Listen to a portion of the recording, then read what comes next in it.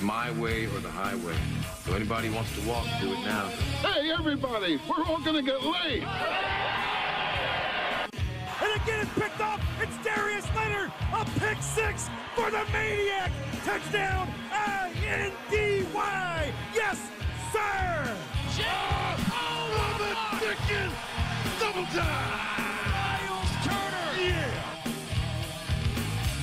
John, I have never been better to be on the air with you here in Indianapolis, a place where so many of my dreams have come true. The Ride with JMV on 93.5 and 107.5. The Fan. All right, I have a hell of an idea for you. You get to Greenwood right here, just off of County Line Road. It is our first Bud Light Blue Friday of the 2023 season, and we are staked out at Twin Peaks in Greenwood, and I have an absolute overloaded show for you from a variety of angles, because honestly, there is so much going on. But before I get started with the nuts and the bolts of talking sports and all that, I want to remind you, this first Bud Light Blue Friday, we have, I believe, 7 to 8 pair of Jaguars Colts tickets to give away. Of course, that is the home opener for the Colts and the debut of Anthony Richardson. We have a ton to give away down here. So join us. I'll be here, in fact, until 7. I've got to do Colts Happy Hour coming up in the 6 o'clock hour, but we'll be giving these away between 3 and 6. So get here, get signed up. And again, it's a Bud Light Blue Friday. Love the fact that they're back, and we're going to be here throughout the course of the afternoon getting you set. If you don't have tickets, I mean, this is a hell of an opportunity to come by and get yourself some tickets for that as well. And I loved it last time I sat out here. Now, it was a little bit different atmosphere. I mean, it was on a Monday, right? And it was like 95 degrees. Oh, when we were sitting out here, I was just talking to Engineer Dev about that, too. We were sitting out here, it was like 95 degrees. A little bit different. It is a nice afternoon to hang outside. That's where we are. Ice-cold Bud Light is flowing right now, too. The great food that they have here as well. That is really synonymous, Twin Peaks is, with scratch food and great food. So join us out here, and then maybe in the process, take home some tickets for that home opener. And be a part of it, too. The debut of Anthony Richardson in Week 1 coming up on Sunday against the Jacksonville Jaguars. So we got you covered right here. All right, I'll get to the nuts and bolts of the show again and what's going on this afternoon. Nobody as of right now, as of this afternoon, has been ruled out for Colts practice. Now, we'll follow the situation with running back Zach Moss because he's trying to come back from that broken arm. And probably listed as questionable. I would think, and I've said this from the outset, I would think that he gives this a go, or he's allowed to give that a go. Now, again, I don't know for sure, but it just is kind of the way that the Colts have dealt with everything right here, that maybe he would end up giving that a go. But again, we shall see. I would expect it to be in the neighborhood of questionable for Sunday. And obviously you look at the running backs, you look at the wide receivers, you look at the skill position players, and we've talked about it the entirety of the time, and we're absolutely right. There is not enough support right now for a rookie quarterback entering week number 1 like this. There just isn't. You factor in the Jonathan Taylor situation, and then obviously at wide receiver. Now, I will also tell you this. It's not all doom and gloom, because to me, and a lot of you would agree, is a good time to get the team that everybody believes is the favorite in the AFC South. And what I mean by that is you're at home. I think the last 11 opportunities between these two teams, the home team has won the game. So you got that going for you. You got the fact that you got to go back, if you're Jacksonville right now, defensively, and look at like 13 games of experience at quarterback. That's your tape, like 13 games of tape of quarterback for Anthony Richardson. There is always that element of surprise, or just where a team is and isn't. And you got a really good taste of that last night. So if you watch Kansas City and Detroit open up with the Lions getting that win on Thursday Night Football, I can't imagine that Kansas City is going to look like that. I can imagine Kansas City is going to look much better at some point. Find some weapons, No longer throw it to Tony, which is shocking that he's still on the team. That is actually one of the worst wide receiving games I think I've ever seen. I know that we make a lot out of living in the moment. You know what? There have to be worse games for that position, somebody playing that position in the past. I'm just not quite sure there has been over the course of time that I have seen, and it was all right there. I mean, they're celebrating their Super Bowl victory and a packed house in their toilet of a stadium in Kansas City. You get Detroit in there that's trying to earn a little bit of respect, at least did at the end of the year. People believe can be a front runner in the NFC North this year. And really, what you saw last night, and I'm not going to go like, oh, Mike Tirico. Everybody's mad at Mike Tirico for the whole asterisk thing at the end of the game last night because there was no Travis Kelce and no Chris Jones. And as we talked about, you can look at it both ways. That's a different game more than likely with Kelce. I think it's also a different game if Jones is involved. But that was a game that Kansas City just kind of gave away. The Chiefs just kind of gave that thing away.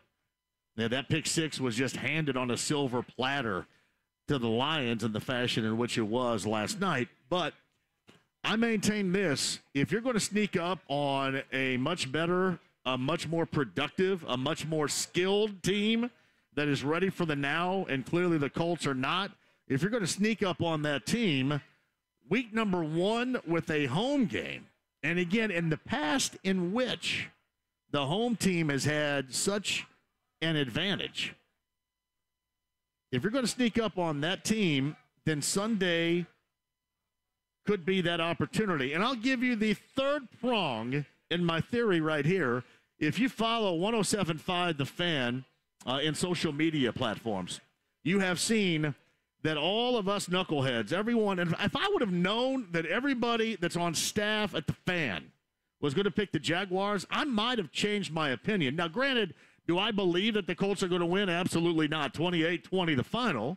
Jacksonville's going to win. But if I would have seen that all of our station knuckleheads, from top to bottom, every last knucklehead at our station picked Jacksonville, I may have had a bit of a change of heart. I also tell you this, that's another reason why maybe the Colts have a chance, because all of us knuckleheads went with the Jacksonville Jaguars to win.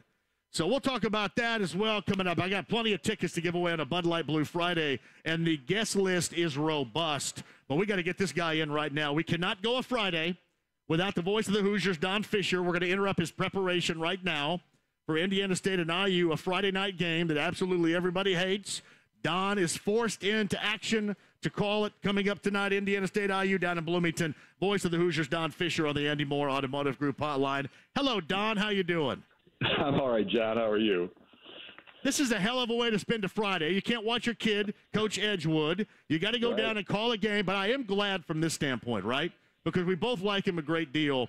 I think it's like $375,000 for Indiana State and Kurt Mallory. So maybe they can stop making Kurt mow stuff over in Terre Haute, right? You won't have, somebody else could mow it with the money that they're going to make tonight in Bloomington for Indiana State, right? Somebody else can mow besides the head football coach, right? Absolutely. We got to get him off a tractor. I'm telling you, and and I'm sure you've heard the stories. What Kurt has to go through over there is a lot. I mean, that is a lot, and I know we both like him a great deal, and I want to see him succeed. But man, that is a hard place to succeed. So, what do you think about your Friday night spent calling this Hoosier action? Are you as against it as the head coach of the Hoosiers? Well, there isn't any question about that. Friday nights for high school football, but we're part of a Big Ten compilation that likes to do everything different and likes to make a lot of money. That's all what it's all about. So we know exactly what this is about. It's about TV and money. So Don Fischer, voice of the Hoosiers, with us. I know he's in prep time right now. We won't keep him for very long, but I do want to ask you and go back to last week. You know, Don, if we were going to talk about this prior to and mention how well that defense was going to play, that had to make you feel really good. But did you have in mind that the offense was going to have such a no-show as they ended up doing last Saturday in that opener against Ohio State? I kind of thought the first half went as I expected it to be. I figured that they would give both quarterbacks a shot in the first half, and they would keep it conservative and that type of thing. So that didn't surprise me. But you're at 10-3 at the end of the first half, and I thought, well, Indiana's got a shot here. And I thought if they come out the second half and do a few different things that they haven't done yet, and maybe put the ball in the air a little bit more than they have, maybe that'll change the thing around. But I know that they played it very conservative. I know that they were trying to protect the quarterbacks a little bit, trying to keep from making a lot of mistakes that might cost them big. There's no question Walt Bell in the press conference on Monday admitted that he was too conservative. He went up to Coach Allen after the ball game and said so. And I think they were playing too hard not to lose rather than win the football game. And I know they weren't trying to play to lose or lose. They just didn't. Yeah. But I know this: they didn't want to lose big, and they wanted to make sure that they kept in the ball game. And so I understand their thinking process, but at the same time, it's Indiana, boys and girls, and if you got a shot, you got to take it. And I didn't think we did. Yeah, and see, that's what I question so much because, I mean, you come. I think he called it like pity-pat or pitter-patter or whatever way that he went about it. If there is a game where you just go ahead and throw everything at him but the kitchen sink, no matter what you feel and how you feel about the signal caller, I mean, wouldn't you just have the philosophy, what the hell, might as well? That's what was so odd to me, I guess. Yeah, and I mean, that's again, my thinking as well, so I think I just expressed that. Yeah. Yes, in a very good way. Yeah. Yeah. I mean, that's truly what we all. I mean, everybody thought the same thing, and I guess the good that came out of that football game was the defensive side of the ball. That's what that everybody's focused on, and how good that defense looked when you consider they only had 2 starters coming back from last year. Almost a whole new football team on that side of the football, in the sense of transfer portal players and redshirt freshmen. And I thought that they did a tremendous job against the offense. Now, granted, the quarterback is new for Ohio State. He's not as spectacular as C.J. Stroud, but at the same time, they've got the best receiving core in the country, and without question, they've got a great running game. So those two things, you would have thought, well, this defense could get rolled over, but they did not, and that was what was most impressive to me. And they fought their butts off. There were too many penalties in the ball game. That was the second biggest negative takeaway in this contest. But I was proud of Indiana's players for playing hard, busting their butts. I just didn't think that the offense was. I just thought it was played too conservative. And give yourself a chance. I mean, again, what do you got to lose? Everybody thinks you're going to lose this game anyway.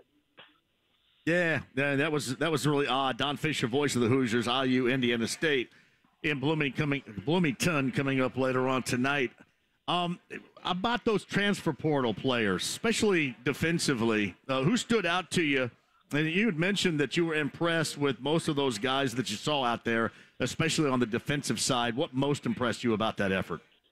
Well, they did put pressure on the quarterback, and that's something that we talked about going into this season, that had to be better. We thought it was going to be better because this transfer portal has given them a couple of players that has that skill set to get after the quarterback. Andre Carter, I thought, played really well. Jacob Mangum-Farrar did surprise me at the linebacker spot. I hadn't seen a lot of him in preseason practices, or I didn't pay that much attention to him, I guess, because of Aaron Casey being there, and you just thought, well, that area will take care of itself. But I thought that kid played terrific, and we had him on our post-game show, very articulate young man from Stanford that got here, and he's a bigger linebacker. He's like 6'4", and he can move. So that really impressed me. And then I think the defensive backfield, which everybody thought might be the weak link on this defense, I thought they played pretty well. Kobe Minor, I thought, played well. And I really think that Nick Toomer impressed everybody, another transfer from Stanford, who went out there, and I think he's going to get a starting nod tonight because of his performance in that contest. So, honestly, the defense stood out, I think, overall as the most positive thing that came out of this ball game. And I'll say this about the offensive line. I think it has improved. I think it still has a ways to go, but there's no question they looked better last week as well. So that all these things are, everything except for the offensive play calling steps up and looks pretty good. Don Fischer, voice of the Hoosiers on the Andy Moore Automotive Group hotline. So I mentioned Indiana State last week, 27-0 to Eastern Illinois. That wasn't good whatsoever. They come in here later on tonight, obviously a team limping a bit, probably more than a bit, I should describe. How do you think IU's going to handle this? I mean, what are some of the things I guess you're looking for in this Friday night game against the Sycamores? Well, the first thing I look for is to see who's going to be the quarterback. I mean, both these guys are going to get another opportunity tonight. I want to see if one of them steps up and becomes the guy. That, I think, is something that the coaching staff and every Indiana fan that watches IU football wants to see tonight. If one of these guys will separate himself from the other, it's not bad to have two guys that are almost equal, as long as they're equal in a upward side rather than a downward side, if you know what I mean. And I don't think there's any doubt both of them have talent, but they're both young guys. They're redshirt freshmen. They have played very little college football at this point. And you just would like to see one or both just step up and be really something tonight. And I don't know if they'll each get that much of an opportunity to do that, or maybe it's the hot hand that'll go most of the ball game. We'll just have to wait and see. So that's the number one thing from Indiana's perspective. And then, of course, what will the play calling look like here this evening against a team that Indiana fans and pretty much everybody expects to win this ball game and win it in a big way. Yeah, no doubt about that, Don. And next week, Louisville, that's in Indy, and then Akron, and then the Big Ten portion of the schedule is underway. Outside of the offense, and you mentioned the defense and your impression on that, what else do you look forward to for some improvement, either this week, maybe even next week, but certainly in the not-so-distant future with this IU football team? Well, more than anything, John, and we've already talked about it ad nauseum, is about the offensive play calling and the fact that you've got two redshirt quarterbacks. Granted, these guys are young, and they're going to make some mistakes, and we all know that and expect them to make some mistakes. But I just think you just can't be a vanilla team offensively anymore, because that's what this game has become. It's usually a shootout in almost every ball game you see. It's to some degree. Of course, if you're outmanning the opponent, it may not be a shootout. But in other ball games, I mean, there's a lot of scoring in football these days, and Indiana's going to have to prove that they can do that as well. And this is a football program last year that was not very good offensively, and we start out this season with very much the same kind of story at this point. That could change, I think, quickly if one of these two guys steps up, and depending on what the play calling looks like. Where's Edgewood tonight? Well, go ahead. Go ahead. I'm sorry. You know what? I mean, we're trashing Lovell and the thinking process and the play calling in that sense. I don't want to go there. I don't mean to be trashing him, so to speak. I think they had a game plan. They played it. They did it the way they thought that they could do it, and stayed away from getting blown away. I just think that you got to change that mindset, and I think Walt Bell's the kind of guy that can do that. We'll see if tonight, if they open it up a little bit, and I think they will. Hey, Don, do you think that they were surprised that they were so close, for example, at the half as they were? Because you talk about that game plan and they stuck to it. It was almost like, oh, man, we're right here. We're right here in this. And then they still stuck to what they thought maybe they would be coming from behind a little bit more. I don't know. I could be wrong, but that was my thought. Yeah, and I can't answer that question. I just don't know. And I think they were playing it close to the vest, basically for the quarterbacks. I think they were trying to make sure that these guys didn't get out there and become failures immediately. You know what I'm saying? I don't mean total failures or anything like that, but they just didn't want these guys to lose their confidence. And I think that was a big reason behind the conservative play calling. I really do. Where's Edgewood tonight? They play their arch rival, Owen Valley, over in Spencer. Oh, well, the River Rat game tonight. That's going to be fantastic. Let's hope it is, because the last couple of weeks haven't been. Well, I'll tell you what, Don. When I'm done here and then you're done there, we'll just kind of meet with all your Edgewood Mustang faithful down in Ellettsville at the Pizza Pantry later on tonight. How about that? All of us. You know that this game's going to get over. Our broadcast will get over sometime around, if it's like normal, it'll be around 10:30, 11 o'clock. I'm going to bed, man. Man, you think they'll take down the Pizza Pantry buffet at 10 o'clock? I think we all need to get there. Pizza Pantry's awesome. You apparently know more about that than I do. I do. I was just there last weekend. Yeah, I was there. Made the appearance. Not a baby. I support local, Don. Always have and always will. All right, you guys hit the airwaves on the radio network coming up tonight at 6 o'clock, I believe, and 7 o'clock you're underway. Downstairs, 93 WIBC has you for Hoosier football. It's Indiana State and IU. Have everybody, I don't want to say take it easy on Kurt. He wouldn't like that, but I like Kurt a great deal, and I know you do as well. And I so want to see Indiana State perform well. So here's hoping that it at least is a game for a little while tonight.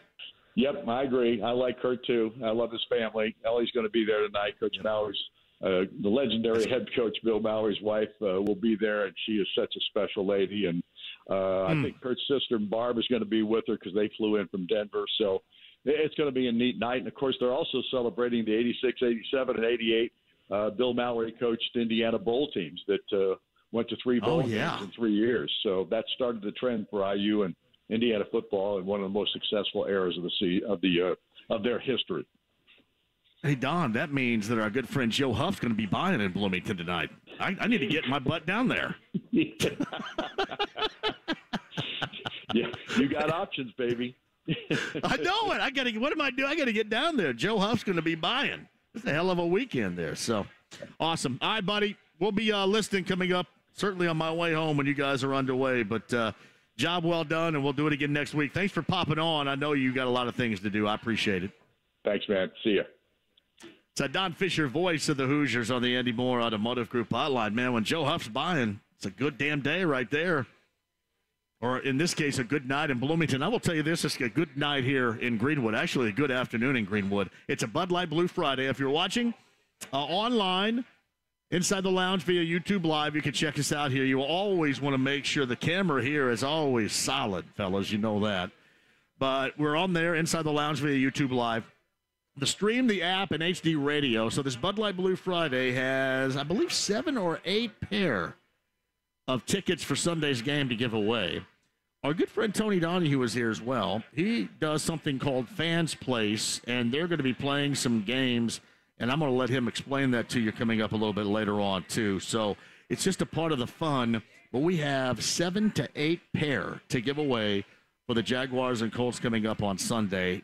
Do not go anywhere. I mean, listen, but if you're thinking about going someplace, maybe you don't have tickets right now, this is the place to try to do it. Twin Peaks in Greenwood on a Bud Light Blue Friday. We are looking for you down here. All right, still to come, Bob Lovell, Indiana Sports Talk, of course, week 4 of the high school football season. Bob will talk about that coming up next. Mike Wells of ESPN Radio is going to be here. We'll go over some of the things regarding the matchup on Sunday with Mike. Melvin Bratton. Melvin Bratton was one of my favorite all-time collegiate players back in the 80s at Miami. If you remember the transition to greatness that was made, I mean, it started with Howard Schellenberger, but then from Snellenberger, it went to Jimmy Johnson.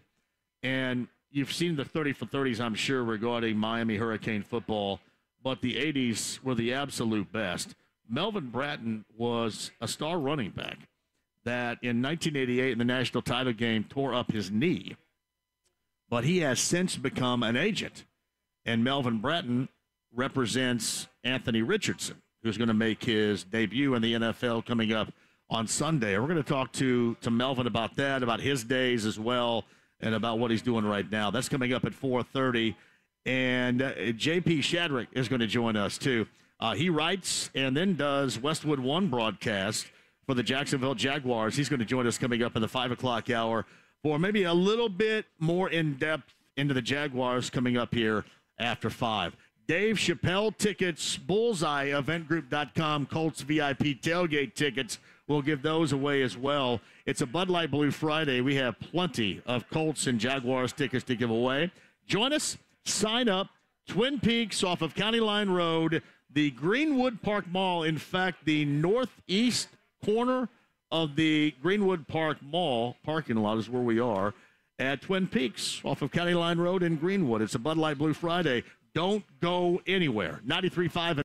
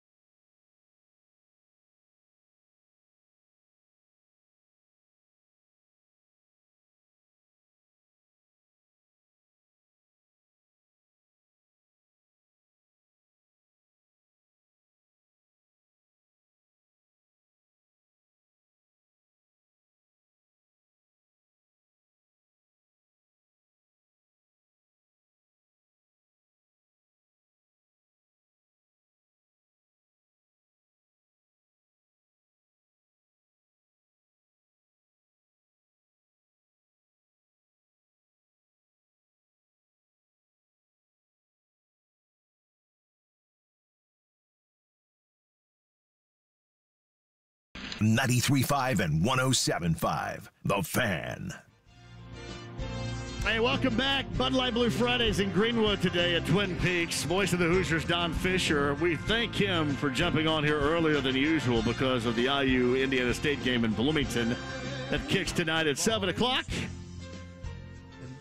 Of course, this show, in all that we talk about in sports, brought to you by this season, Win Schuler's, Indy's favorite cheese spreads. And you got to grab some of that and get it in your refrigerator. Stat, Meyer, Kroger, and Gordon Food Service among the locations you can get Indy's favorite cheese spread, Win Schuler's. Get that today. All right, we got tickets for you to win here, Jaguars and Colts, so I want you to get here to Twin Peaks in Greenwood, right? I'm going to have Sierra give you a social media shout-out about why you should get here coming up in just a bit as well. Mike Wells of ESPN Radio. Melvin Bratton, the former Miami Hurricane, who is now an agent, and reps Anthony Richardson. Melvin's going to join us coming up at about 4:30, and JP Shadrick, who covers the Jacksonville Jaguars in the 5 o'clock hour. Meantime, Andy Moore, Automotive Group Hotline, and always fantastic to have him back. Of course, Indiana Sports Talk, year number 30. The legendary Bob Lovell is joining us now. Hello, Bob. How are you? Hey, John. How are you? Not too far from you. County Line Road in Greenwood right here at the Twin Peaks location. Right. So not too far away. Hey, size up the first 3 weeks of this high school football season. It's kind of amazing. We're going into week number 4, but from your eyes and your thoughts, what's transpired most interesting to you to this point of the season so far? Well, I think I've mentioned it more than once, but I think it's the getting to see Central Indiana teams play teams in the Fort Wayne area and getting to play outside of Central Indiana and see what's happened. And I understand that if you're in Fort Wayne or other parts of the state, you look around, Central Indiana schools seem to win a lot of championships, and so if you want to get better, you need to start playing teams like that. And so it's been interesting. I think there haven't been any real major surprises. I think what you're seeing is that some teams are already establishing how good they are, how solid they are. But a night like tonight is been like rivalry night. There are some really big games going on around the state. Not just Central Indiana, but I'm talking about down in Evansville and all around the state. But I think that you're already seeing that Lutheran is the dominant team that we thought it would be in 1A. You're seeing how wide open 6A is. Same thing with 5A, I suppose.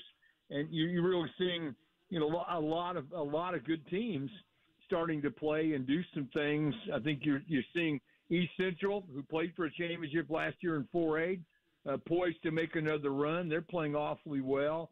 So it's just it seems to me, just another great year of high school football. And as I mentioned tonight, there's some really stellar games on tap. Well, here's one, too, that everybody is talking about, and that involves the number 1 in 6A, Ben Davis, the Giants at 3-0, and they welcome in IMG Academy out of Florida, which, for lack of a better description, is a football player factory out of Florida. Very talented kids going all over the place with D1 scholarships. How you size up this match? I love the fact that Ben Davis is doing it. How do you size up the matchup with number 1 and IMG Academy tonight? Well, I think I think Ben Davis has a great shot to win. I really do. I mean, their talent level is extremely high, as are other schools in our state. But I think, they have skilled players who can play at any level, and they're big and strong and quick at a lot of different spots. Obviously, they play a great schedule, including IMG, but their mixed schedule is a good one. So I think it's great. Number 1, we get the national stage. A plug to our friend Greg Rakestraw, who has the game on the IFC network, but it's also going to be a national broadcast. And so people, it's really cool that it brings this much attention to the state of Indiana and the caliber of football that's played here. No, I think it's good, too. I'll be honest with you. And I know that it wasn't the path that anybody wanted, the way Center Grove got the schedule in which they did, but I like it. I mean, I've liked it so far. I mean, Eric Moore's going to poo-poo that, yeah, whatever. But that's just kind of what he does. That's cool. But I like, they get Moeller tonight down at CG. I like that matchup. I like the fact you really test yourself. And this has kind of been a proving ground that, Cathedral has done. Maybe not to this level, but certainly have done over the years. And you can see considerably, regardless of the talent level of their team in that given year, that schedule making has really helped them out. Oh, I agree with you, John. I mean, think back 2 or 3 years ago, they go into the tournament right around the 500 mark because of the schedule they played, and go ahead and win. And you speak of Cathedral, they have the always great matchup with Chittard tonight. You got HSE and Fishers in the Mud Sock game. How big is that, quite frankly? And you start going down the list of games, there are plenty of them like that, just big-time rivalry-type games. I think the best game in the State's down at Evansville. You got Rice and Mater Dei. And it's a tremendous matchup. Everybody knows it. And you look around here, like a Triton Central matchup in 2A, Triton Central playing Monrovia. Those are two really, really good football teams. So there are plenty of games. Lafayette, West Lafayette and Lafayette Central Catholic. Just, get in your car and go watch some great football games. Guerin Catholic and Brebeuf is a greek game. So, week 4, you're into your conference play, and you're seeing some great matchups everywhere. Yeah, it's Bob Lovell, Indiana Sports Talk's got you covered on all fronts coming up after your games on your way home tonight. That's exactly what you're going to be listening to around the state of Indiana to find out exactly how your favorite team and maybe your favorite team's other teams, their rivalries, are doing over the course of the evening. You mentioned Fishers and Hamilton Southeastern in the Mudsock Bowl.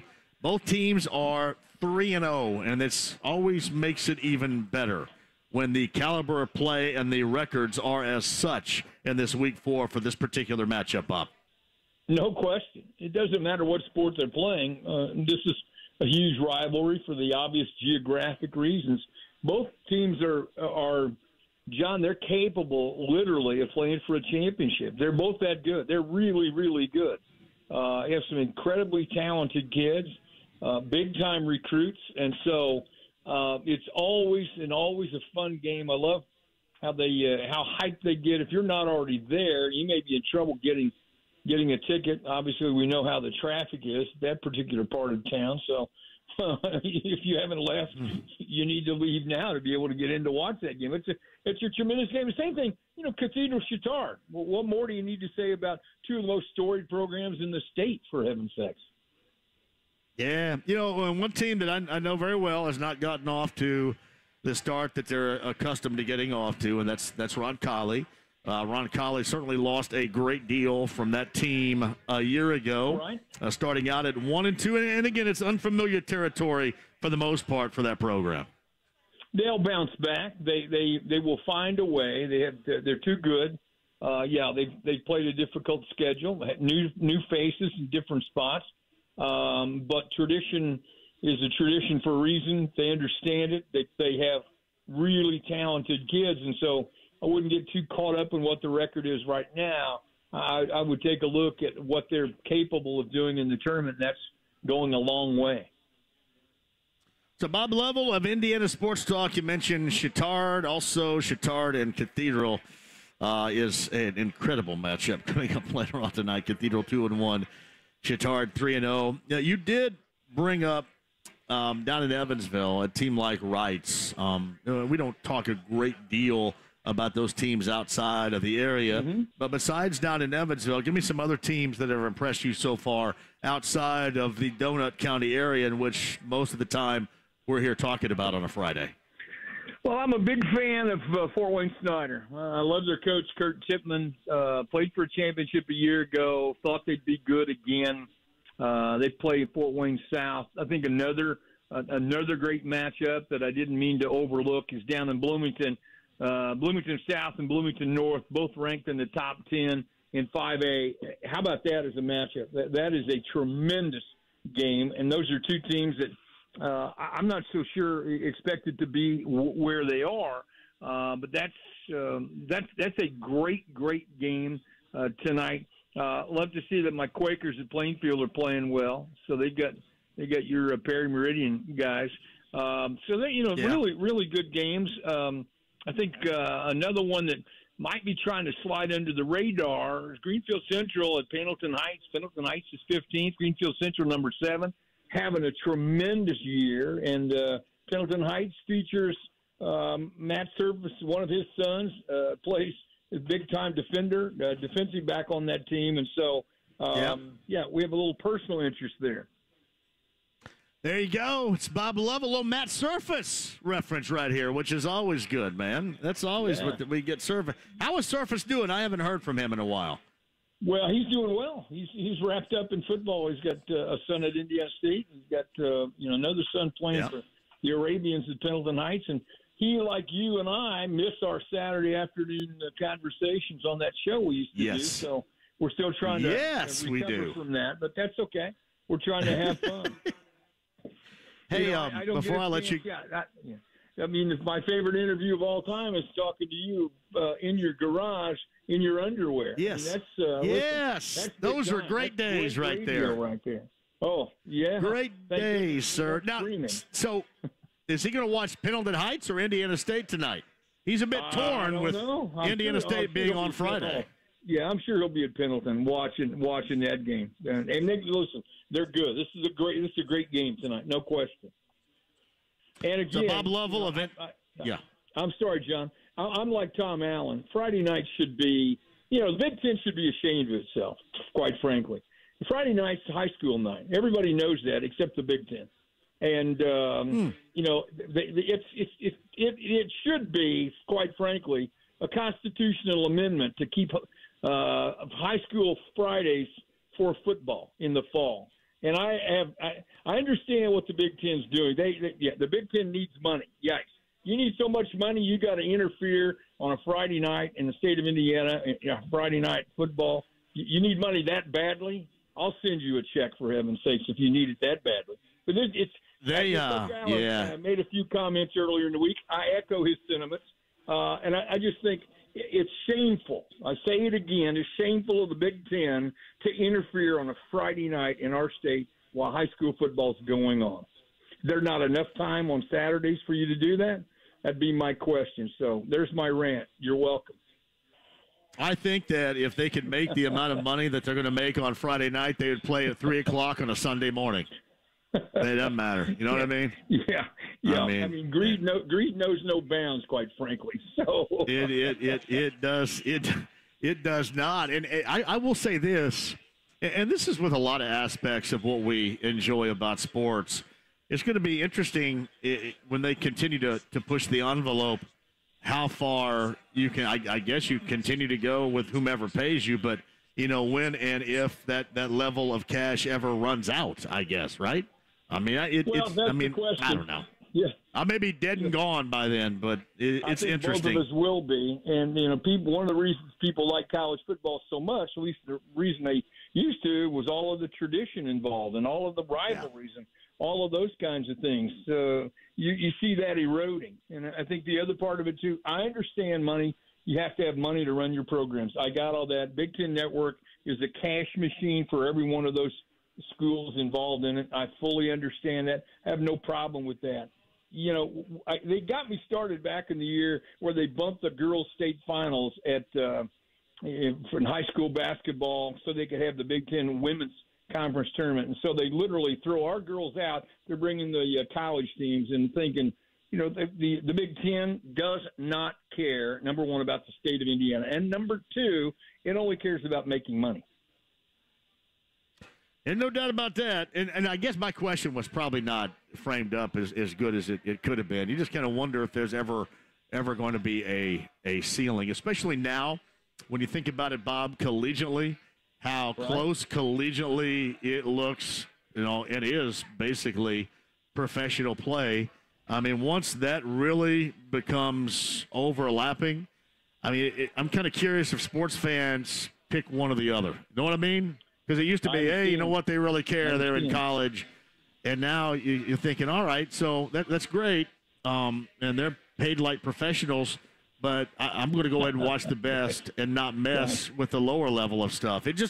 I wonder if further down the road there are going to be just some viewing decisions made by the fans out there. We'll see. I just want, my big question is, having been involved in college athletics for most of my adult life, my question is how long you can sustain the economic model. You've opened up the floodgates with NIL. Yeah. You're talking about enormous sums of money, television contracts being what they are and how important they are to everything. You basically detonated the Big Ten as we know it just to create more opportunities for teams to be in it. Now you have to spread out the wealth in terms of your television contract. And so how much longer, what's the period of time you can continue to do and use this current model before it implodes? And I'm not an economist, but I'd be concerned about it without question.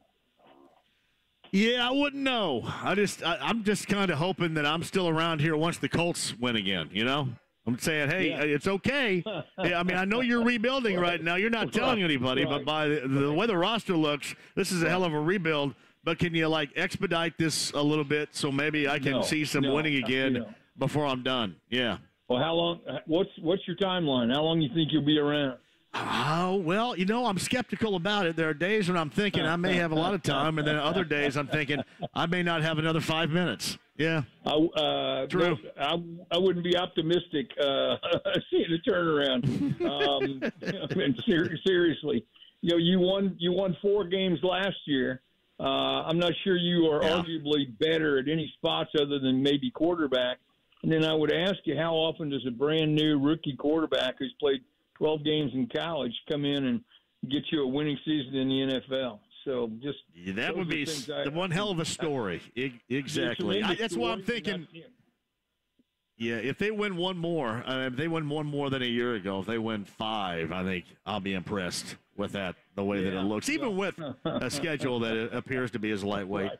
All right, Bob. Absolutely. Later on tonight, 9:30 for you. 9:30 tonight, tomorrow night, Indiana Sports Talk across the state of Indiana, buddy. We'll be listening. Appreciate it. Thanks, John. Bob Lovell of Indiana Sports Talk. He brought up a really good point to segue as I take a break. The over-under Vegas odds are 6.5. Who out there is taking the Colts winning over 6 games this season? Who's got that? I am in the neighborhood of 5 right now. I've got 5. And a lot of my colleagues are going even lower. All right, talk about that and other reasons why you want to get here. If you don't have tickets to the game on Sunday, the Anthony Richardson debut, we can get them for you. You can win them here. Bud Light Blue Friday, Twin Peaks, Greenwood. We are here until 7 o'clock tonight. Do not miss it. Get here. It's 93.5.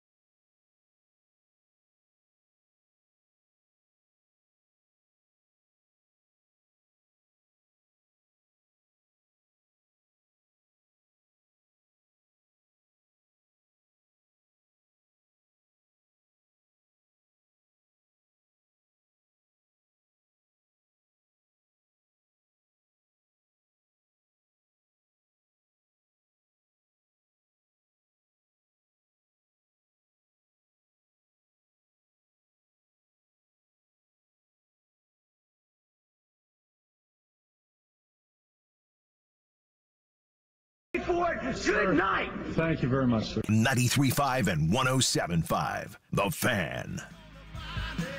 Let's see here in Greenwood at Twin Peaks if you recognize this voice right here.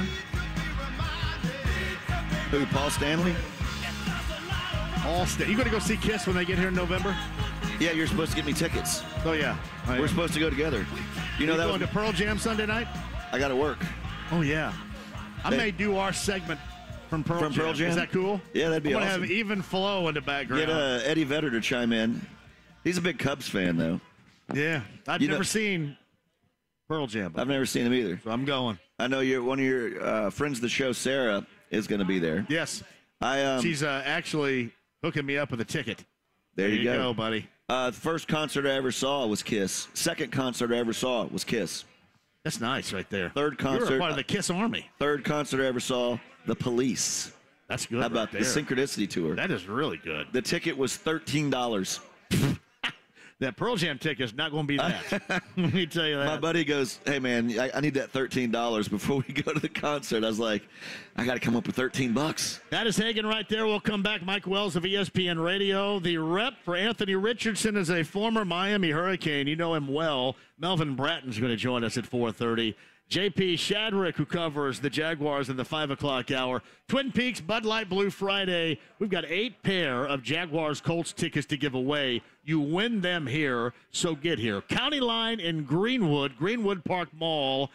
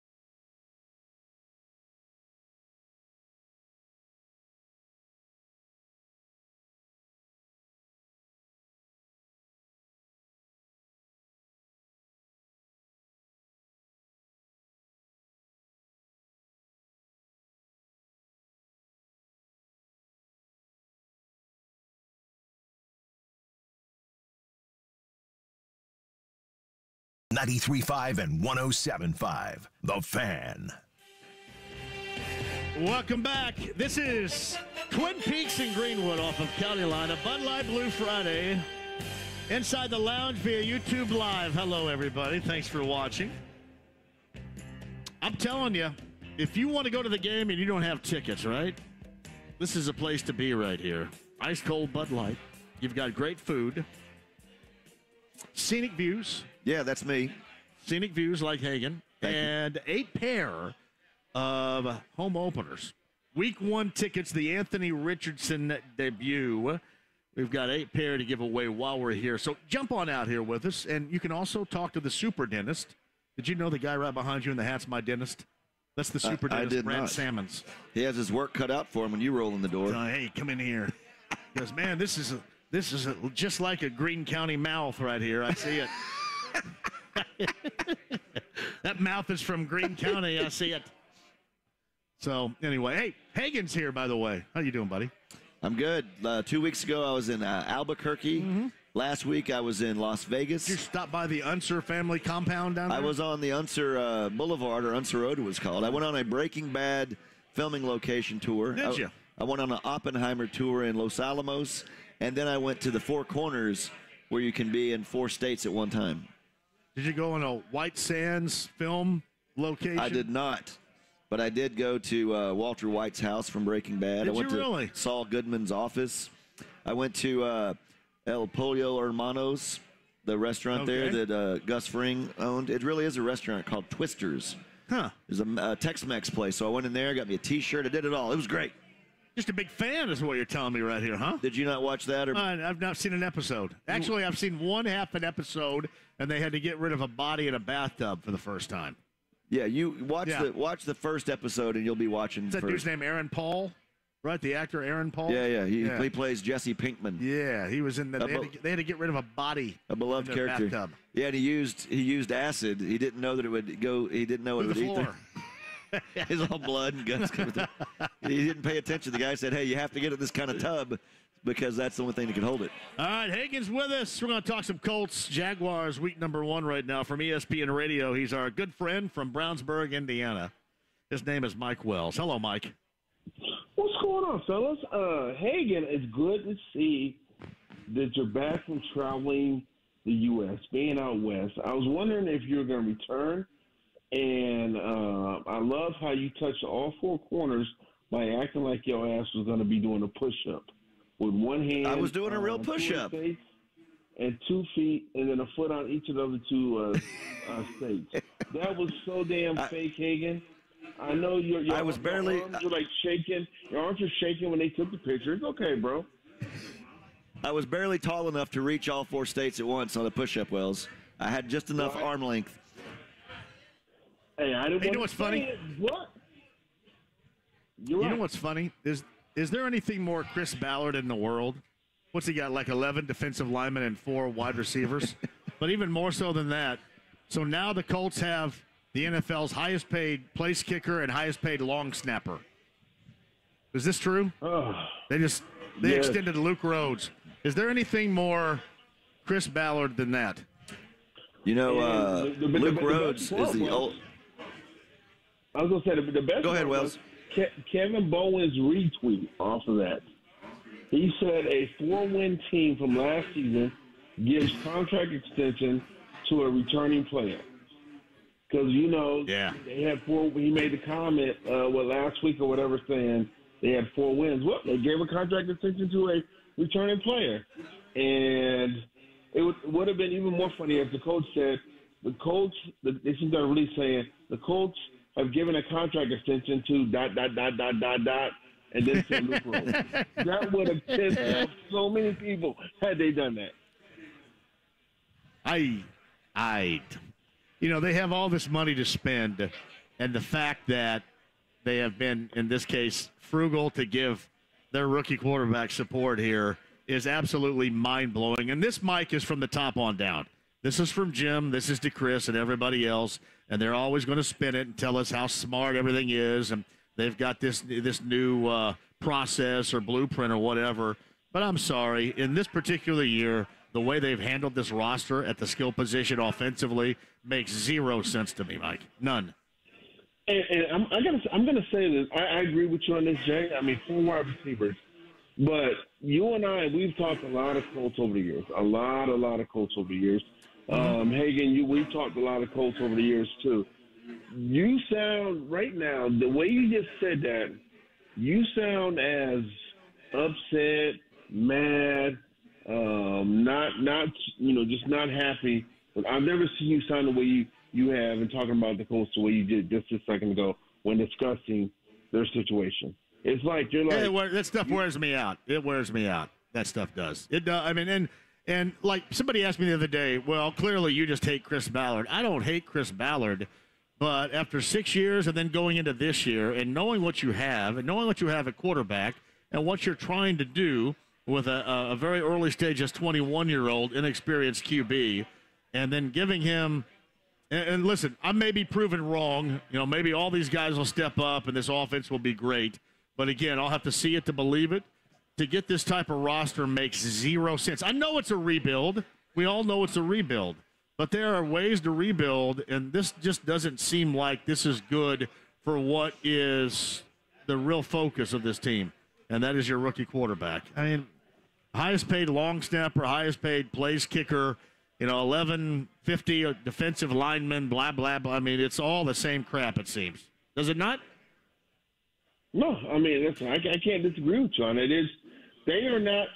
Remember last year, if you paid attention to the Chicago Bears, I know this was not. They didn't have a Jonathan Taylor type situation with a running back holding out and everything, but the Chicago Bears did not put Justin Fields in position to have any success last year. They didn't have any. They barely had any talent around them. The Colts are going into Week 1 with very little talent around Anthony Richardson. I mean, listen, the whole week was talking about Zach Moss and running back. Is he going to be able to play? You got 4 wide receivers. And 4 wide receivers where there's no clear-cut go-to number 1 wide receiver. Starting running back is sitting out. You question if the offensive line is going to be able to bounce back after what, let's be real, was a very disappointing season from their key players last year up front. And you got a 21-year-old rookie who's only started a handful of games in his career, period, at any level, about to make his NFL debut. Good luck to you. And yet, Wells, the defending AFC South champion Jaguars are a mere 5-point favorite. Yeah. That, to me, is what they call a smelly fish. I would, if I was guessing that line, I'd say, Jags by 8, 9, 10, and it's only 5, and it hasn't moved. So that tells me, I just say look out. There's something going on. Well, what could it be, though? What in the world? Well, I think. Well, it could be Jacksonville looking more like they did before the end of the season. Remember, this whole Jacksonville evolution didn't happen until the tail end of the season. Yeah, they came on. That's what we remember the most. But they had some crap water games stuffed in there in the early stages. Well, and what's funny, Wells, is the Colts haven't won a home opener in 10 years. They have the roster issues we've discussed. So it would be so very NFL for the Colts to come out and actually win that game. But, Steichen's an offensive mind. You keep it vanilla in the preseason.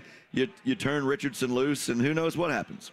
But I just think it's strange that they're only a 5-point favorite. Yeah, I'm sorry. I did not look at the line because I don't gamble. But yeah, only 5-point favorites. That's crazy. Yeah. So are you betting that game, Hagan? No, I don't wager on things like that. I'm a pure man of heart and character. Well, in the Vegas odds, the over/under is stood strong as well for wins on the season. It has it at 6.5. I mean, it seems like a sucker bet here. It seems like that would be easily under 6.5 right here. But why has it held, Chris, I guess, as strong as it had? I mean, that goes back a month plus, does it not? 6.5. And if everybody's betting one way, that line will move, or the over/under on the win total. So to tell you that it's not moving. Now, 6 months ago, whenever back when they released the NFL schedule, they released the opening lines for all the games, and it was Jacksonville by 3. So since then, it has moved to 5. But to me, that just seems low. You'd like to see the Colts come out and be competitive and be in a close game, but Maybe we're all just stupid. I just don't know how. Hey, time out, bro. I love you, man. I truly do love you, man. You're my guy, Hagan. Thank you. But you said you would hope for the Colts to come out and be competitive. Well, you talking about some grown-ass man, dog. It ain't about coming out and being competitive. It's about wins and losses. Exactly. What my point is, my point is, Wells, that I'm saying you would hope that line is closer to what really happens. Because as I said a minute ago, I would have this spread at like double digits. So I'm saying, if you're a Colts fan, you hope that it's a competitive game. I'm not saying that the players are thinking, well, we just want to be competitive. I'm saying the fans that pay money and sit in that stands, if you told them right now, hey, it's going to be a 5-point game, I think they'd take that rather than show up and watch the Colts get beat 38-10. Yeah, true. And which, by the way, I'm so mad at CBS 4 and Fox 59. I haven't checked it in number of days. Did you guys get your stuff taken care of, man? You know, I've been in some high-level negotiations all day. Wells, I don't know what's happening. I know that we have stations across the country, and negotiations have been ongoing that they want to get this done before Sunday at 1 o'clock Eastern time. What are the odds on that? I don't know. I just know. Y'all trying to get me fired out here. I don't know anything about nothing. Listen, okay, I guess I'm going to have to look at another pregame show on Sunday then. Here he goes now. I was waiting for Wells to start stirring up some stuff here. So you have DirecTV as well. That affects DirecTV, the DirecTV stream, and AT&T Uverse, I believe, right? Yeah. Hey, John, why don't you? Hey, I think we're going to look at another. We're going to look at another pregame show on Sunday, John. That's what we're going to do. A different channel. Well, I mean, you can listen to mine, man. We'll be there in Touchdown Town getting everybody ready, so you can just turn on the radio if you want. I remember one time, and Mike, you were covering the Colts then as well. One time when the Colts played on Sunday night on NBC, they played Seattle, and there was a squabble between whomever is the parent company of Channel 13 locally and DirecTV, and that game was not broadcast on DirecTV. So this would not be the first time. Oh, you're just cringing. We're talking about this, Hagan. I know that. But that would not be the first time that has ever happened on Sunday if it does. Did he just slap one out of here? It's deep. Hagan, nope. Hagan, I want to see you standing on a step ladder next to Whitlick for the pregame show. That's what I want to see. Man. Yeah. By the way, I was told that you were talking to Joel A. Erickson. I did. And making fun of me for standing on a box. I don't stand on a box at the stadium, but I do stand on a box when we're in studio. I said, does he stand on a box next to you? And then I said, if you're next to Whitlick, say, hey, remember that time when you got in a fight in the press box with Dave Calabro? I said, both these guys love hearing that. Yeah, love it. Yeah, at the last preseason game. You need to ask Whitlick, why is he so damn negative on Twitter? He's like, of all the media people, he is the worst person on Twitter. He is horrendous on Twitter. He comes across like a grouchy old man on social media. And y'all wonder why I don't want to come here and talk to you guys on Friday at 4. Why is Chris Whitlick so grouchy? So crotchety. Why is that? I'm just sitting here watching this Cubs Diamondbacks game. I don't know what y'all are talking about. So crotchety. Wait, what am I, a spokesman? Yeah, a serious question, Hagan. So John and I have given our win totals in previous weeks for the Colts. What do you have? What do you have the Colts as a record for the record this season? I said right at 6. I said 6-11, so I would take the under 6.5. Yeah, I got them at 5. I've got them at 5-12 this season. Me too. And does Jonathan Taylor play another snap for the Colts? He does. I think he has to. He does. He does. I think whenever he's back from PUP, he plays. That sound weird? I know it does, but yeah, I think so. Yeah, and honestly, I think I do agree with y'all, and I think it's because Jonathan Taylor is going to get slapped with a dose of reality, and learn that hey, he needs to get out there and try to produce if he expects to have a contract. And when I say produce for the Indianapolis Colts. He's going to have to earn that next contract. The best thing that could happen for him, for Taylor and the Colts, is that one of these contenders has a guy go down in the first 4 or 5 weeks, and then they'll be hungry to maybe be more agreeable to giving up something more than what the Colts would want, and then the Colts get something back, and then he gets a new place to go. But you don't want to be watching and hoping for an injury somewhere, but those things just happen. Yeah, it's just crazy that the Colts are in this position where not only were they not expected to be very good defense, but just the continued drama that has hovered over this franchise for the past few years. If it's not Luck retiring, it's Carson Wentz stinking it up, Matt Ryan stinking it up, Jeff Saturday being in a position he shouldn't be in, not a Jonathan Taylor situation. As you guys look at this, is there a particular fault in the organization for being in this position? Is it Jim Irsay, Chris Ballard? Yeah, it's his fault. It's Chris's fault. Yeah. I mean, put them both together right there. That's why we are where we are. I mean, you can go over the myriad of Band-Aids at quarterback, and among, good decisions they've made, there have been, equally, if not certainly more, bad decisions, trying to win still on the fly. Last year was a circus. This year so far hadn't been much better. And Mike, what's so funny about this all is that the fans around here, I'm not going to suggest they're cool with losing, but I think they understand the situation right now. Let me ask you this. But what you don't understand is when you look at the roster and you go, all right, so how is this going to work for Anthony Richardson here? Well, let me ask you this. Yeah. Both of you.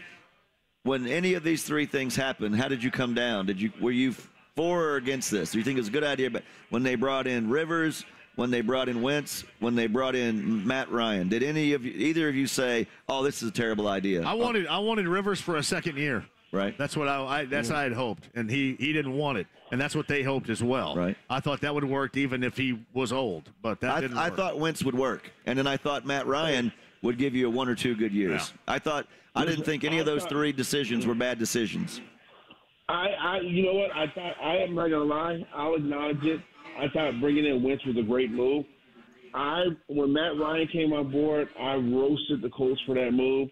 Fans were pissed at me because I wrote a story saying this is not a chips all in type move. This is not, you're bringing in a guy who lost his starting job, who was over the hill age wise, and Colts fans were so mad at me for writing that. I will tell you this. I was on board with Anthony Richardson. I don't know how good or bad he's going to be, but I thought that was definitely a riskier pick, but I think the ceiling was higher with Richardson than a guy like Will Levis. You sit there, and if it works out, you got a quarterback who can run and throw and finally stop that revolving door at the quarterback spot. So I've been on board for 2 of the last 4 quarterback moves. Wentz and Anthony Richardson. I hope Richardson turned out better than my prediction on Wentz working out for the Colts.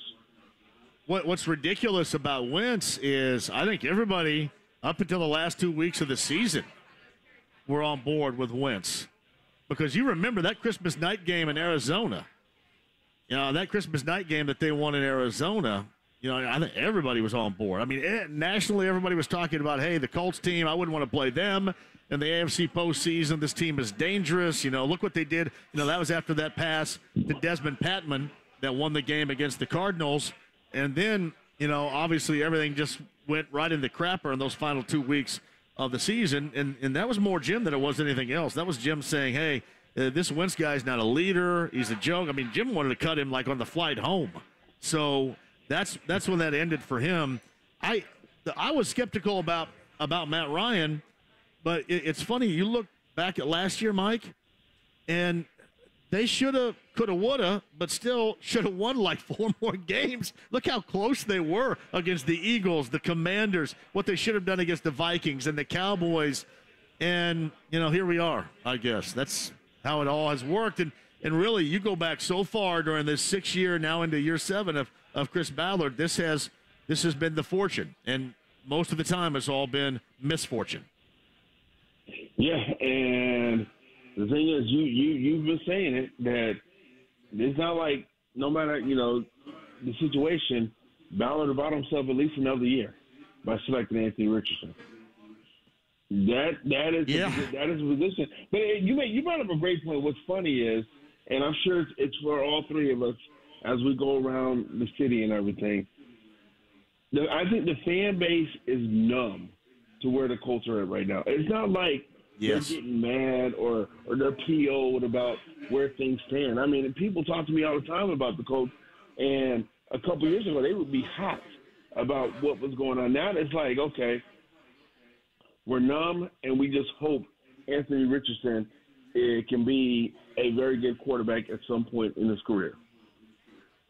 Yeah, I would call it this right now, too, and I guess we'll see coming up on Sunday. But, other than complaining about things, it seems like it's an apathetic group right now. And that's a spot. We talked about this in terms of the Pacers for how many years?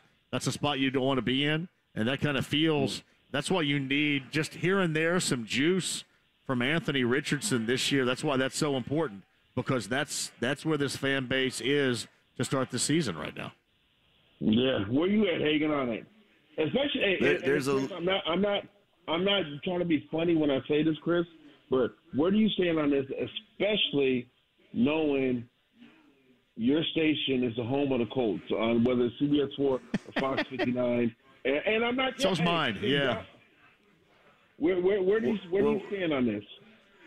Well, it doesn't matter if you're trying to be funny or not, Wells, because you never are, as we know. I think you want the fans to be pissed off, or you want them to be fired up. You don't want them to be in between. Right. And that's why when I talk to people on the street like you guys do, a lot of them just kind of throw their arms up now and go, that's just where we are. And that's why there's so much riding on the very big 21-year-old shoulders of Anthony Richardson.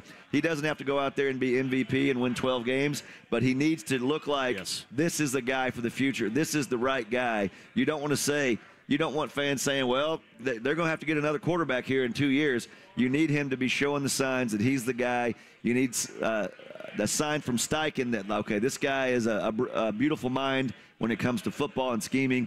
And you need to see something, because I do think that pulse is very faint right now with the fired-up fan base. They need to see something, not necessarily based on wins, but based on the foundation is in place. Hey, Mike, in closing here, they need something like the Pacers had in December of last year. They need that. They need that time, because the Pacers didn't make the postseason. And, I mean, hell, everybody's got visions of grandeur now after that 1 month in December. That is vital for the Colts and their rookie quarterback to find some sort of groove. Maybe it's not long-lasting. Maybe it's very short-lived. But you got to find something this year to keep people interested and to make people believe that you're going in the right direction, much like the Pacers did last December. Buddy, what's on tap for you? What do you got? Oh, nothing. Usual sports. I guess I'm gonna go somewhere, eat some wings probably somewhere, check out the game on Sunday, because I got to tell you, I mean, we tease about where the Colts are at. I am intrigued to see how Anthony Richardson is during the regular season. I'm looking forward to being able to watch him on television. I'm going to say this, and I'm going to hang up, say it with love. I'm intrigued, and I can't wait to be able to watch it on my own damn couch one of these days on CBS 4 and Fox 59. Hey, can you get to work on that? Fellas, have a great weekend. By the way, hey, Mike, before you go, we got to get Brownsburg and CG on a schedule here in the fall sometime, all right? Yes. Hey, listen, the Brownsburg West Middle School athletic director sent me a text after the segment last week and said he's going to work to try to get CG and Brownsburg West on the hoop court this year. I can't wait. Hopefully it happens. We'll even come down. We'll come down to the south side and do it too, man. Heck yeah! Well, I'm running eighth grade girls' rear ends off right now. They're running. They're doing nothing but running. It's sprint time. Hey, are they running because you're going Loyola Marymount offensive side? Yes. Paul Westhead. We are going to play a great deal of chaos. It's going to be chaotic, Mike. A lot of chaos happening out there. Love it. Hey, Hagan, let me know if there's any fights in the press box on Sunday, all right? I'll keep you posted, Wells. Mike Wells of ESPN Radio every Friday right here. We're live at Twin Peaks, Bud Light Blue Friday. Quick break, we'll come back. The representation of Anthony Richardson is Melvin Bratton. And Melvin Bratton's story is profound, let me tell you. Just a great collegiate football player at Miami, We're going to talk about a lot of that coming up on the other side. Bud Light Blue Friday, a pair of Jaguars Colts tickets to give away while we're here. Twin Peaks and Greenwood off of County Line Road, 93.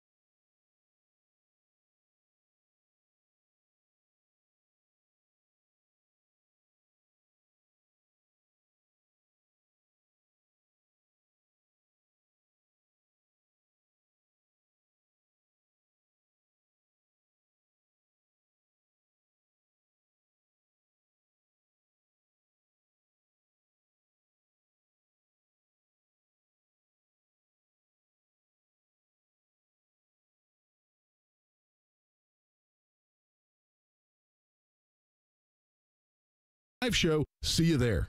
The Ride with JMV. Just an average guy with exceptional hair. 93.5 and 107.5. The Fan. Hey, welcome back. We're at Twin Peaks on a Bud Light Blue Friday. We got plenty of tickets to give away, so join us here. And this portion of the show brought to you by Win Schuler's. That's Indy's favorite cheese spreads, Win Schuler's. I got it in my fridge. You should, too. Kroger, Meijer, and other fantastic locations. Chris Hagan of Fox 59 is with me. I'm JMV. Thank you for joining us. On the Andy Moore Automotive Group hotline right now, you know this name. It is so recognizable in terms of football. Going back in the day with the Miami Hurricanes, of course, when they became prominent, you've seen the 30 for 30 on the U that he also plays a prominent role as a part of. And now representation. And he reps the player that we're going to be most watching on Sunday, making his NFL debut, 21-year-old Colts quarterback Anthony Richardson. Melvin Bratton joins us now via the Andy Moore Automotive Group hotline. Hey, Mel, thank you very much for taking the time. How are you? JM, what's going on, fam? I'm good, man. I'm happy to be on the show with you, bro. How you doing?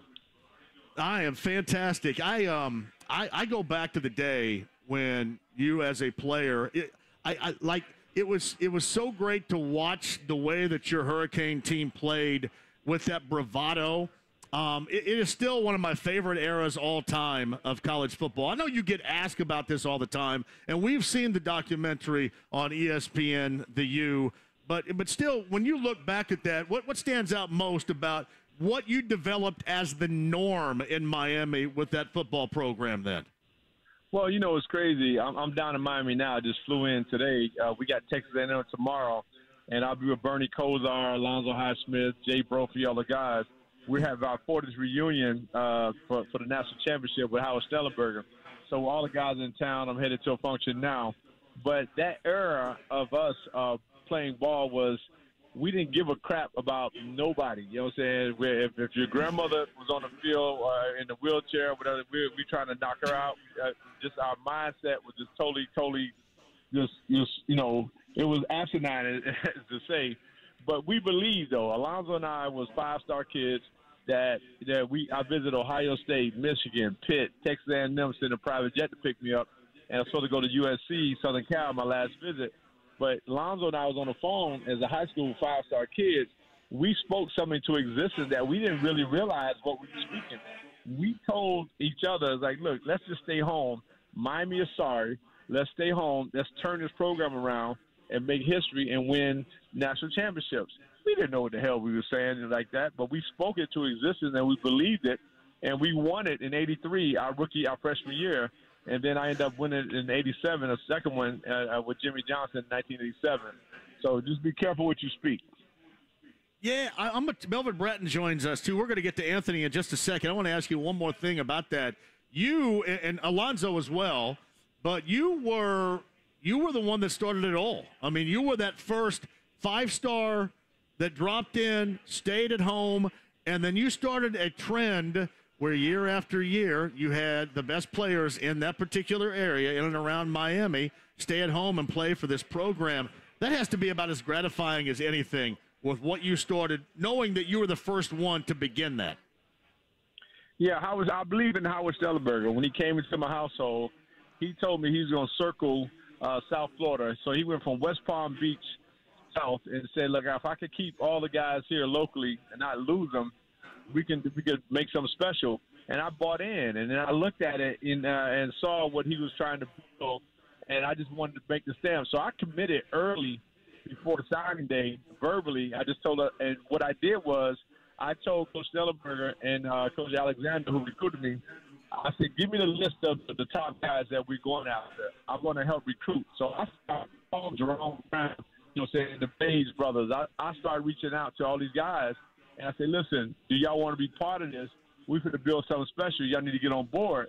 So I did the recruiting myself. So I would go into the meeting and start looking at the guys as a high schooler and say, okay, he fits us. So, and I would help recruit. So that, I was, hopefully, like I said, I wanted to build so strong. That class of '83, that freshman class, is the reason what changed not only the University of Miami, but college football. Hey, Melvin, this is Chris Hagan with Fox TV here in Indy. I got a quick question for you. What was it like in that 87 season? Because it seemed like every week y'all were playing like a top 10 team. There were no cupcakes on that schedule. You had some close games, but I think that added to the swag because you guys were like any team, anywhere, and we'll take you down, and that's what you did.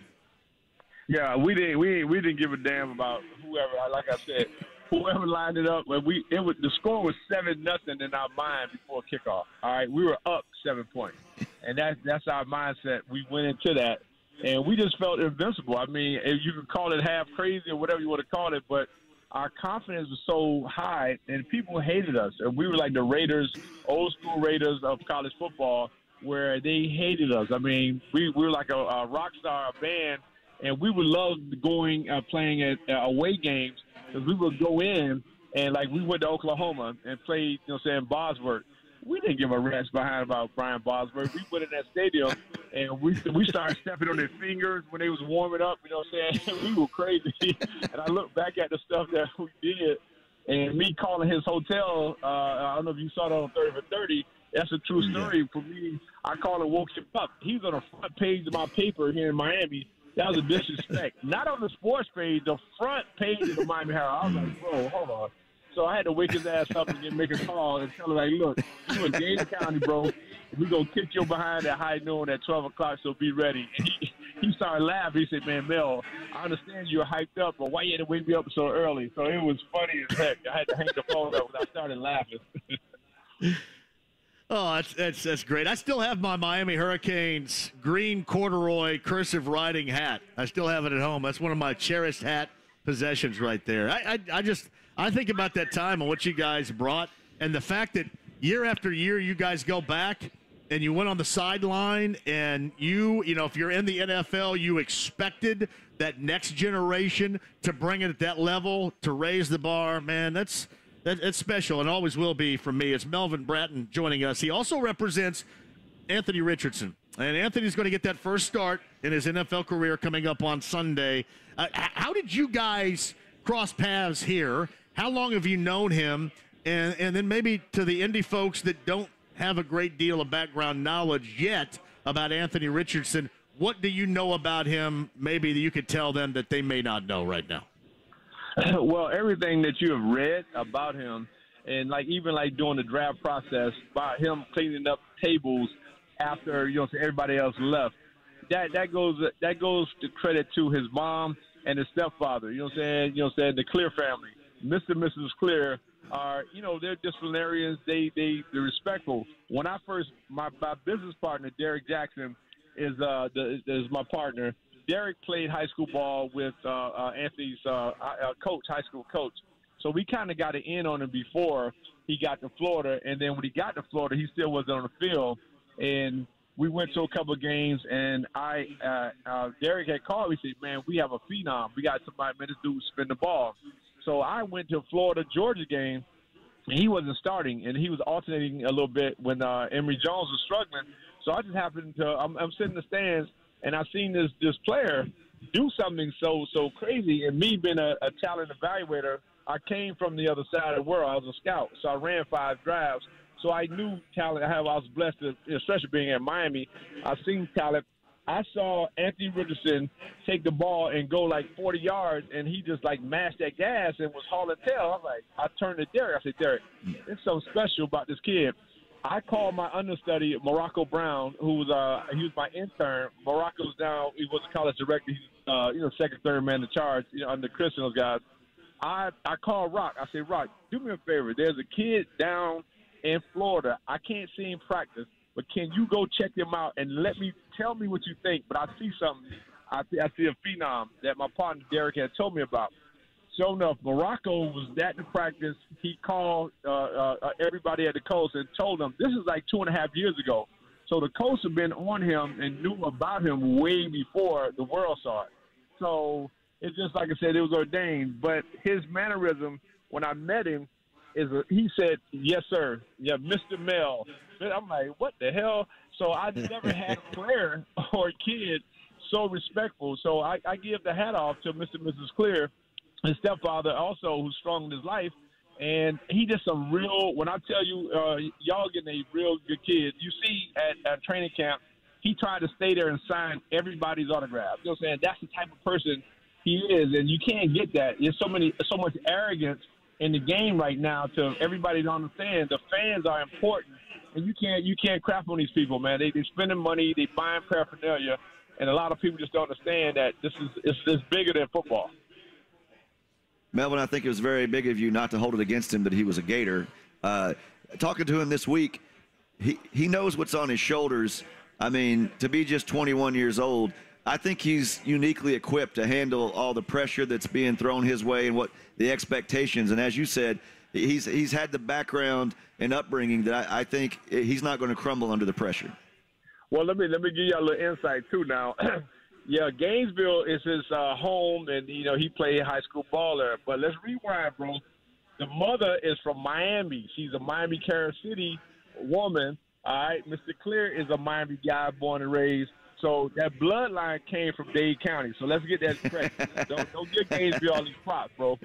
So he was born and raised in Miami, and then they moved to Gainesville, for a better life, and it worked out for him. So we're Dade County still born and bred like that. So he got some Miami Hurricane in him somewhere as far as being part of Miami.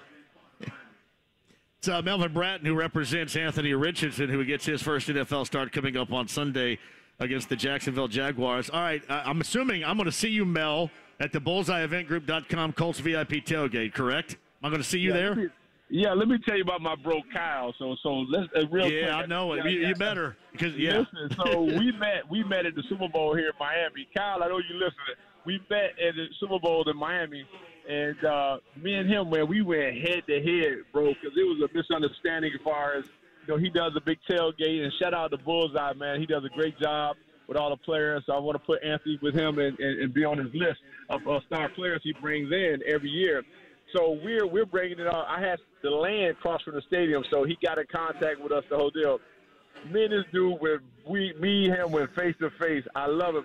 Kyle is an honorary Hurricane, so I'm gonna bring you guys some shirts up there. I'm gonna go by the store now and give me your size and text it to me. And he's an honorary Hurricane because he didn't take no crap. This dude fired his own mother-in-law twice. I mean, come on, really? That's a BullseyeEventGroup.com Colts VIP tailgate coming up, too, yeah. Hey, Melvin, the Canes are a home underdog. That's some disrespect right there, a home underdog to A&M. Bro, I just pulled up at the campus right now. I'm at the Heck Center bringing back memories. I'm sitting outside the Heck Center right now where Green Street practice field is where we started. I got chills right now being here. We don't listen. This mindset, my college roommate, Alonzo Highsmith, is now the general manager of football operations. Mario Cristobal was a puppy. I played with his brother up under me. We don't care about. I'm looking at Warren Sapp right now, standing on the side of the sidewalk right now. He's in front of me. And, bro, we don't give a rat's. Excuse me, I know I can't do the cursing on that radio, but we don't care about that. Texas A&M, come on. I visit Texas A&M. The reason why I didn't go there because they had no cute chicks there. So that's the reason why I didn't go to Texas A&M. Hey, man, I want to see you at Bullseye on Sunday. And I think Anthony's family is going to be there too, right? Yes. Mrs. Clear, okay. Mrs. Clear, they're going to come through. They got a lot of guests coming in town. So we're going to come hang out with Kyle. So y'all come through, man. Say hello. And text me your sizes, bro. So let me go to the store and grab a couple of U-shirts for you guys. You got that right. And I tell you what, I'd love to get you back on if you don't mind, because I want to talk not just about the player you rep in Anthony, but I want to talk a little bit more college football and stuff when we have more time, if you don't mind, Mel, if I could do that again soon. You got my number, man. Feel free. We family now, man. Thank you, guys. And y'all got a great family, and the Anthony's family, man. And when y'all see them out, they're very humble, and they're going to stay the same. They're not going to be arrogant and cocky. They're good people. So, man, thank y'all for embracing them. You got it. Melvin Bratton right there. That's awesome. I absolutely love that on the Andy Moore Automotive Group hotline. Let me take a break. I want to come back and mention that. I have such fond memories of his teams at Miami, and now the fact that he reps Anthony Richardson. I didn't know that until Kyle Kinnett told me that. And that's awesome. Just so many stories right there. We're live at Twin Peaks. We've got tickets to give away. Bud Light Blue Friday. We'll come back and talk about that and revisit our conversation with Melvin Bratton right there. Again, fantastic podcast, 1075thefan.com if you missed any of it. 93.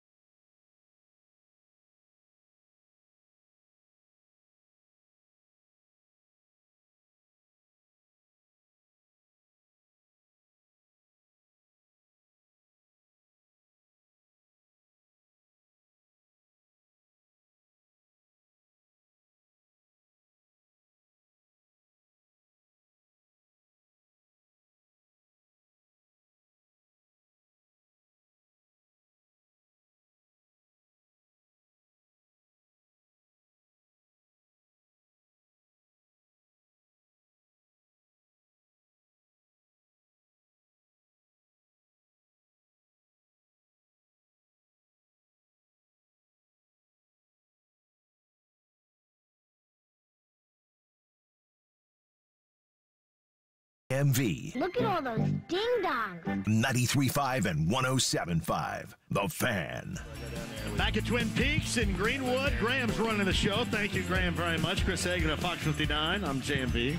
Bud Light Blue Friday. We're going to start giving away tickets. We have 8 pair of tickets for that home opener, the Colts Week 1. Anthony Richardson under center for the first time. The Jaguars and Colts. We've got the tickets for you to win here. County Line Road, Twin Peaks. We're in Greenwood. A quick shout. I absolutely, in case you could not tell, loved having Melvin Bratton on this show. That was great. Now, he can hook me up with, like, Alonzo Highsmith and Randall Hill and all those dudes for that team. Hagan and I were just talking about those teams in Miami were incredible. What a great era. I guess some loved it, some didn't. I just happened to be on the side of loving it. And Melvin Bratton, just by the way, represents Anthony Richardson. And that was awesome, too. Shout out to Kyle Kinnett. I know those guys are all going to Bullseye because his fam and Melvin are all going to Bullseye on Sunday. Hopefully you are, too. But thank you, Kyle, for setting that up. That was awesome. Absolutely awesome. All right, coming up at the 5 o'clock hour, me and Hagan back with you, too. And J.P. Shadrick going to join us. He's a longtime writer for the Jacksonville Jaguars, does radio, too. We'll talk about that matchup on Sunday with the Colts with J.P. coming up at the 5 o'clock hour. Chappelle tickets as well to give away for next week. Hang on. Be there with us on the other side. The Friday edition, Bud Light Blue Friday in Greenwood. We're at Twin Peaks on County Line Road, 93.5, 107.5.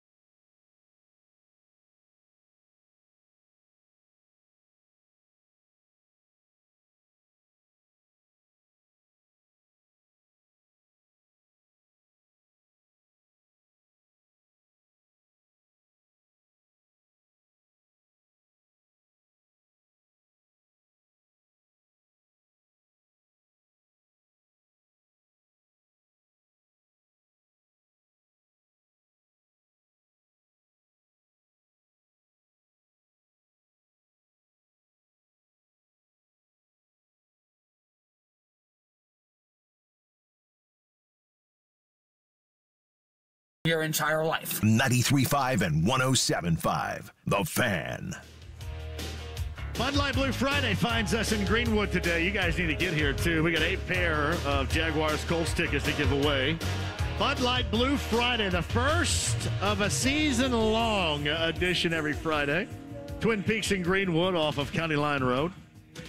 This portion of the Ride with JMV is brought to you by Win Schuler's. Win Schuler's, that's Indy's favorite cheese spreads. We'll check out the Win Schuler's spread every Thursday right here on the show. Again, Win Schuler's, Indy's favorite cheese spreads. The 50th anniversary, Tom and Gene. Tom was over here a little bit earlier, too. Shout out for their 50th anniversary. That is absolutely fantastic. Hopefully you haven't missed any of the show so far. We have gone from voice of the Hoosiers, Don Fischer, IU, Indiana State. That's a Friday night affair that kicks at 7 down in Bloomington. Don was with us. Bob Lovell, Indiana Sports Talk, Week 4 of the high school football season. Mike Wells of ESPN Radio regarding the Colts today.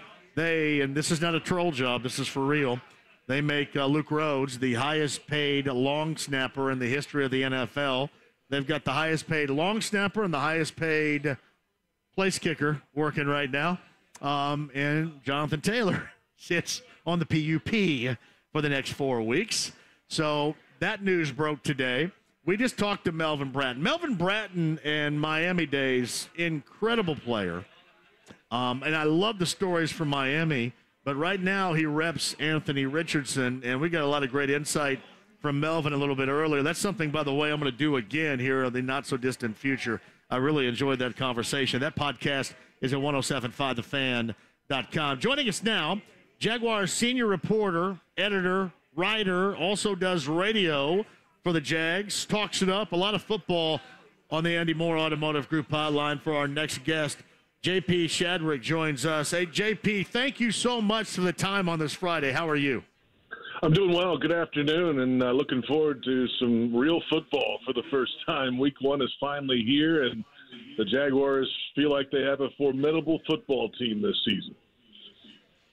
JP, this is a secret interviewer I've just jumped on.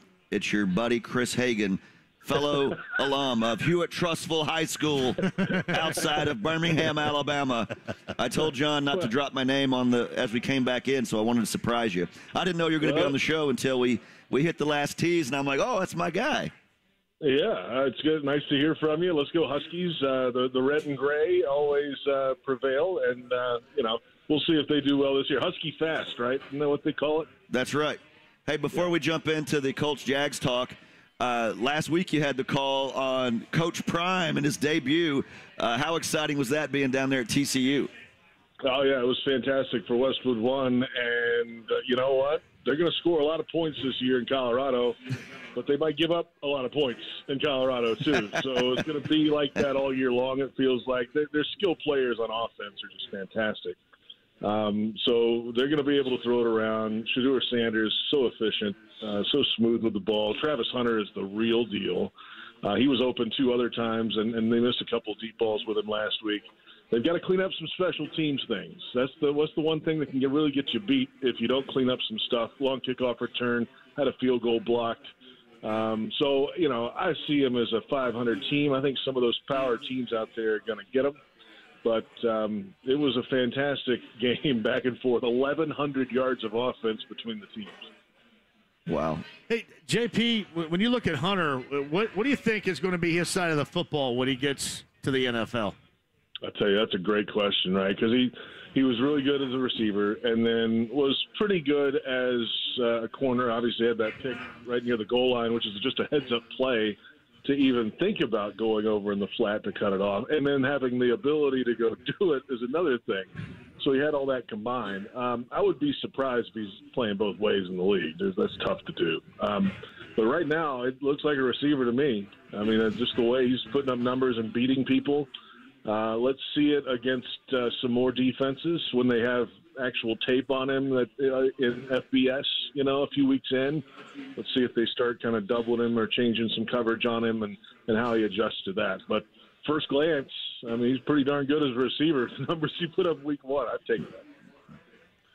JP, that's a pretty cool side gig, but your main hustle is down there with the Jaguars. And as you said, so much excitement when you think about reigning champs, a third-year stud quarterback coming in. What is the bar? What's the fan base down there thinking? I mean, obviously, the sky's the limit, or it should be this season. Yeah, stratosphere. That's what everybody's thinking about down here. They're thinking about Las Vegas in February and number one seed and everything that comes with that, and a playoff bye. And so there's a lot of that going on, right? And it's been kind of the vogue thing the last week or so for some national folks to pick the Jaguars as the number one seed. But, you know, as Doug Peterson told me this week, they haven't done anything yet. They went to one playoff, and they were a fumble away from not even getting to that last year. In any of the last 6 games, if anything goes wrong, they're not champions. They're not in the playoffs. So they've got to improve from that, and they know that. So they understand it. It feels like the team is kind of keeping their wits about them. They're not believing all the hype, at least already. They know they're going to be a good team. They feel like that at least. There's a quiet confidence about them. But, again, they've got to go show it. And this is a game, no disrespect to Indianapolis, but on paper, this is a game that the Jaguars should go win. This is, if you're going to own the division, if you're going to be the number one seed, you go up to a place where you haven't won except for once in the last 10 trips, and you go beat a Colts team that's undermanned and show off on offense and do what you need to do. That's the mindset of the Jaguars fans and the Jaguars team. So JP Shadrick joins us talking Jacksonville Jaguars and more via the Andy Moore Automotive Group hotline. Twin Peaks tickets to give away on this Bud Light Blue Friday, so stand by for that. If there were, and I'm going to give you my opinion, and then you can tell me if I'm right or wrong, and then maybe give me yours on this. If there was a spot to where maybe Jacksonville could spring somewhat of a leak, I think it's the defensive line of the Colts, front seven, if you will, against the offensive line of the Jaguars. And I know a lot with Cam Robinson has gone on with that suspension. I know what they have liked, at least in his replacement so far, who's a little bit dinged up. But am I right on that? If you're able to put some pressure on Lawrence via the defensive line, can you hang in that way? Is that where this Jaguars team, JP, might spring a leak in terms of giving the Colts a home opportunity? Well, I'll say this. I mean, when you have 2 all-pro caliber players in the first 2 lines of your defense, you've got a shot pretty much every week to do something. And Forrest Buckner and Leonard, I mean, those guys are all-pro caliber dudes. So to your point about the Jaguars offensive line, Walker Little is the left tackle. He filled in for Cam Robinson late last season, like 4 games to go, and got better as it went along. And they really liked his play at the end of last season. So they're confident in what Walker Little can do at left tackle. The rookie first-round draft pick is Anton Harrison. He's playing at right tackle. And he battled a right shoulder issue during camp, and we'll see how that goes. But he's going to go out there at right tackle and play, and he's the guy there. The left guard has been Barch, and he had a significant knee injury early last season. And they're confident he's good to go health-wise. So let's see him play in a real game now. They love the center and right guard. There's no worries about those 2. I think they'll, knowing those front 7 and the way they can impact a game, he's not going to stand back there and pat the football all day. I don't think that's the game plan at all. And you guys know Gus Bradley's defense pretty well. We know it pretty well down here, being the former head coach here. He's going to make you earn it. He's going to make you drive the length of the field and try not to give up the big play. Well, if they're going to give you 5, 7, 10-yard gains, take them. And that'll be a step in the right direction for Trevor Lawrence, too, in the maturation process. Can he patiently drive the ball down the field and hit some open guys, move the sticks, keep it going? I think that's the plan. He's not going to load up for deep balls, I think, all day long, unless there's just some breakdown somewhere we can't foresee. JP, we talked earlier about Alabama connections, which is a nice segue to Calvin Ridley. What do you expect with him coming back after missing that year? We know what kind of explosive player he was before the suspension. Has he been able to jump right back in and pick up where he left off? It feels like it. His head's on straight. It feels like he's talking the talk, and I don't want to put a number on what he can do this year because you just don't know. His best year a few years ago, he was playing with a broken foot all year and still put up 1,200 yards or whatever it was with the Falcons. And he was so frustrated with it. He never could really get fully healthy. And that's why he left after 5 games 2 years ago. And then the gambling suspension came down, and he missed all of last season. It's a savvy move by Trent Baalke, the Jaguars GM, to make that deal and kind of roll the dice, really, to see if they can get a 1-year rental out of him at least. And at best, you give up a second-round pick if you re-sign him. So it's a 1-year – it's the last year of his rookie deal. So he's mixed in really well with the receiving room. This is a really cerebral group. You have to be in this offense to be able to move around in this group and play different positions and work with the quarterback and Doug Peterson and Press Taylor, the offensive coordinator, and Ridley fits right into that. He loves it here so far. Let's see it in a game. He's geared up and ready to go, and I could expect some big things out of him. If certainly if not this week, then very soon throughout this season. J.P. Shadrick joins us talking Jaguars and Colts.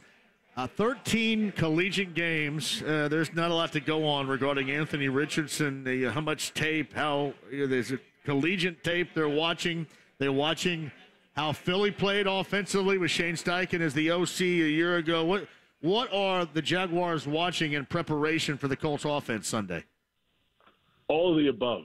I mean, you dig back all the way to the Florida stuff. They've said that. The Steichen tree, wherever he came from, obviously in Philadelphia most recently. And they've been working on that for a while. That's not just a this week phenomenon. They've been building some tape on him for a while. I saw him a bunch in Florida, obviously, and I had a bunch of his games. And he is obviously an explosive, unbelievably gifted athlete, and just big and thick and fast, and a fantastic dynamic player when he gets loose in the open if he's using his legs. He has that huge arm. It's just a matter of the consistency of that arm. Can he stand in there, read a defense in the NFL when things are going really fast around him, and make a layered throw down the field against a secondary and a defense in Jacksonville that was fourth in the league in takeaways last year. I mean, they are ball hawks in the back end, and any little mistake down the field, they're going to get their hands on it for the most part. So can he do that? I think the plan is to, not overrush him, not let him get free, because if he's getting free down the field and running against little guys, that's bad news for the defense. So try to contain him as much as you can. He might get 1 or 2, or he's 30 yards down the field holding the football, and that's fine. Sometimes the other guys get paid too, right? I mean, they're pretty good at football. And if the defense does everything right, he's going to get some. But in time, we'll see. I mean, the passing part of it is the question, because he was, a 54% passer in college. Things are going to move a whole lot faster for him starting on Sunday. Yeah, here in Indy, we saw, a long time ago, 25 years ago, we saw Peyton Manning. He starts from day one. Andrew Luck starts from day one. Lawrence down there starts from day one. But they had a lot more, college experience at the, Power 5 level. From afar, when you heard the news early in training camp, they were going to let him start from day one. What was your take on that? As you mentioned, so little starting experience at the college level. Well, from this perspective, it was, we got the Colts twice in the first 6 weeks for a rookie quarterback. All right, let's go. And I'm sure there was a little bit of that in the fan base. Don't let him get comfortable. Let's get him early and get him out of the way. And but hey, that's part of it. He's going to learn. He's going to grow, and he's going to be a good player, I think, in this league at some point.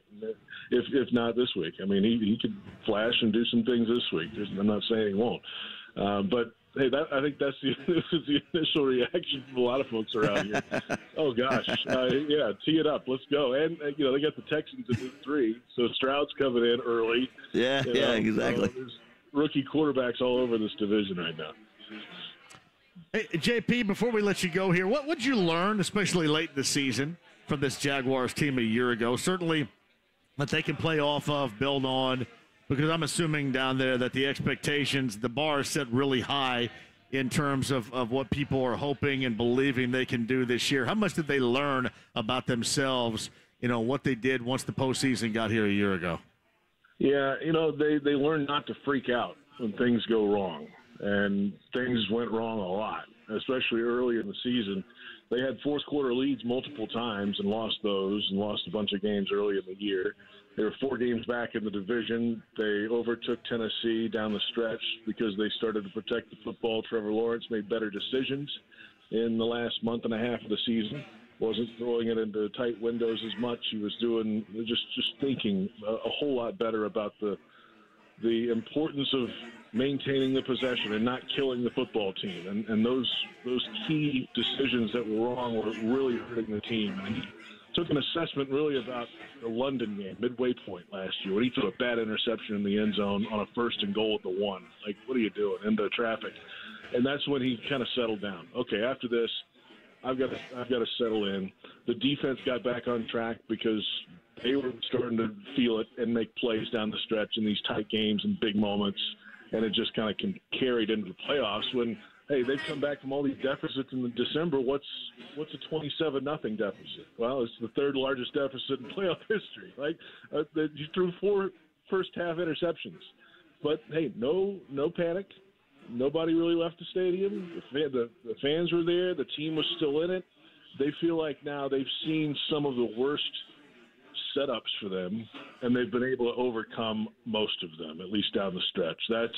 That's confidence, because now you're building upon that with another piece or two on offense. Everybody else is back, and this is a team poised to do some great things. JP, I don't think you're doing a game tomorrow, so you'll have a chance to watch the Crimson Tide and Longhorns. You like Bama in that one at home? Yeah, it's hard to pick against them at home, right? I mean, they defend Bryant-Denny pretty well. It's going to be quite a game, though. Great quarterback matchup. Looking forward to that. I'm looking forward to a Saturday on the couch of all things, like a whole day of college football without any airplanes, no work, from noon until about midnight. It's all football all day, and that's the game of the week. That's going to be a fun one, and looking forward to seeing what Milroe can do at Alabama again this week against a really good Texas team, man. That's going to be quite a matchup. Well, as a Hewitt-Trussville graduate, I would expect nothing more than 12 hours of watching college football on a Saturday, so enjoy it. Yeah, I will, and you're right. That's what we do around here. But it's great to talk to you guys for sure, and looking forward to this game on Sunday for the Jags and the Colts, man. Were you guys in the same class? Oh, hell no. I'm way older than him. Oh, really? He's a young guy. I'm the youngin'. He's an old guy. I don't want to say how old, but he's older than me. Hey, JP, was he legendary down there? They hadn't built the statue yet when JP was in school. Yeah, not yet. Hey, JP, I know. Real quick, JP. John enjoys drinking Milo's sweet tea. I do. And I've tried to explain to him that there is an actual. That tea came from the Milo's hamburger chain that's only down there in Alabama. He doesn't know what he's missing. Yeah, he doesn't know what he's missing. Yes. Yeah, the sauce burgers and the fries and everything comes with that. They're everywhere. Everybody goes to Milo's. He hasn't gone. He has to. Yeah, everybody goes to Milo's. That was their theme. Yeah, that was their slogan. Hey, JP, I appreciate that, and we'll do it again. And safe travels, and enjoy the game coming up on Sunday too, buddy. All right, guys. We'll talk to you again in about 6 weeks. Have a good one. You got it. See you, JP. All right, JP Shadrick with us. Jaguars senior reporter, editor, does a lot of radio, does Westwood One radio. How about that? He's on the call of TCU Colorado last week. Now, tell me this. How much younger is he than you? I think he's like 10 years younger than me. What's funny was I followed him, and then one time he posted the logo. So he's like a class of 97, is he?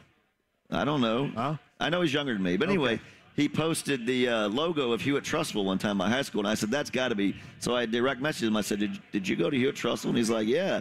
So we've known each other for a while, and last year at the Combine, we got a little alumni photograph there together. But yeah, really? But yeah, so I go through all the things you talk about all the Birmingham and Hewitt-Trussville stuff, but obviously he knows his football and full time with the Jags, and then on the side hustle there, he gets to go to Coach Prime's debut. He stays in the South too, right? I'm assuming lives in around Jacksonville. Yeah, he lives in Jacksonville. I don't know if he's making the trip for this one. Sometimes he doesn't come up, but I think he'll be doing like the studio show back there in Jacksonville. But yeah, as you can tell, when you grow up down there, you know about your football. That's the number one thing. I always got his name mixed up with. Are you a big fan of North Dallas 40 like I am, right? Mm-hmm. Remember O.W. Shattuck? I always get O.W. Shattuck mixed up with J.P. Shadrick. Shadrick, yeah. Yeah, I was going to ask him that, and then I had to go to the bathroom and forgot. I held the fort down without you. You did a great job, too. People were asking inside the lounge via YouTube Live. Van Pasterman said, hey, man, you got some explosive situation working there? And I go, no, I just had to go take a whiz. And then when you were gone, they made me do 3 live reads. So. They did, really. Seems like home around here. You got time to stick around for a little bit? Twin Peaks, we've got 8 pair of tickets to give away for Sunday. Hey, Tony, are we going to do Fans Place here? We going to talk that up, too? They've got something going on with Fan Place here, and I want to make sure everybody knows and is aware of that as well. I came to heckle you like you do when I referee. Yes, good to see you. Well, you know I'm an assistant coach. Running. The 8th grade Center Grove girls team. I'm the assistant coach. Yeah, we're going to be doing chaos. Good to see you, man. You better grease the wheel right now while you got him here. He didn't throw me out. I got thrown out of a game like 4 years ago over at Brownsburg by the Pike athletic director. Maybe he just hates your radio show. Nah, you know what? I don't think he knew what the hell was going on. That was part of it because I didn't give a crap. I was just kind of sitting there. But now it was the Pike AD. You're not one of them parents that runs onto the floor and shoves a ref, are you? I was actually sitting there listening to the Colts game on my headset and watching my daughter, Lainey, and Lainey got flipped on a screen, which happens, and it knocked her tooth out. Oh, wow. So she went to the bench, and they were coming down, and the official went by me, and I said, hey, brother, do you think you can I want to make sure I get home without having going to the ER. Is that okay? Can we? He got mad at me and ran me, and then this nut athletic director came from the stands, and it was crazy. But no, I did not. I didn't even know what the hell was going on. I wasn't really paying attention, except for the lost tooth thing. I was paying attention to that. All right, quick break, and we'll come back. Hagen stays. We'll tell you about Fans Place and what they're doing here as well. We've got Colts Happy Hour coming up at the top of the hour. I tell you what we'll do right now, if you're back there, Graham, and you're okay with this, 239-1070. I know we have another pair of tickets to give away for Dave Chappelle. Have you seen Chappelle before?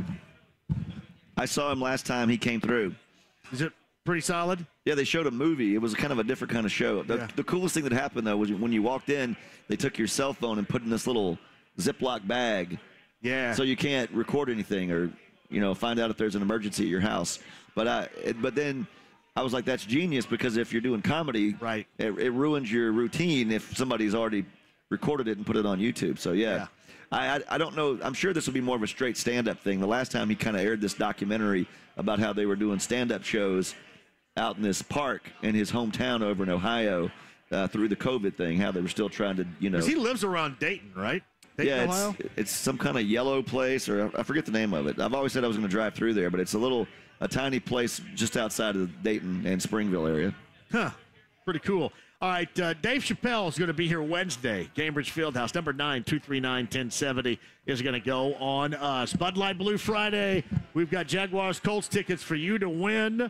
We'll get back to that and more of a breakdown of week number 1. Last night, Lions get the win over the Chiefs in Kansas City. We'll hit on that. IU Indiana State kicks tonight at 7 down in Bloomington. Purdue and Va Tech coming up tomorrow at noon from Blacksburg. That and more. And the Colts handed out an extension today. If you haven't heard, maybe you want to hang around. We'll tell you who got that extension coming up next.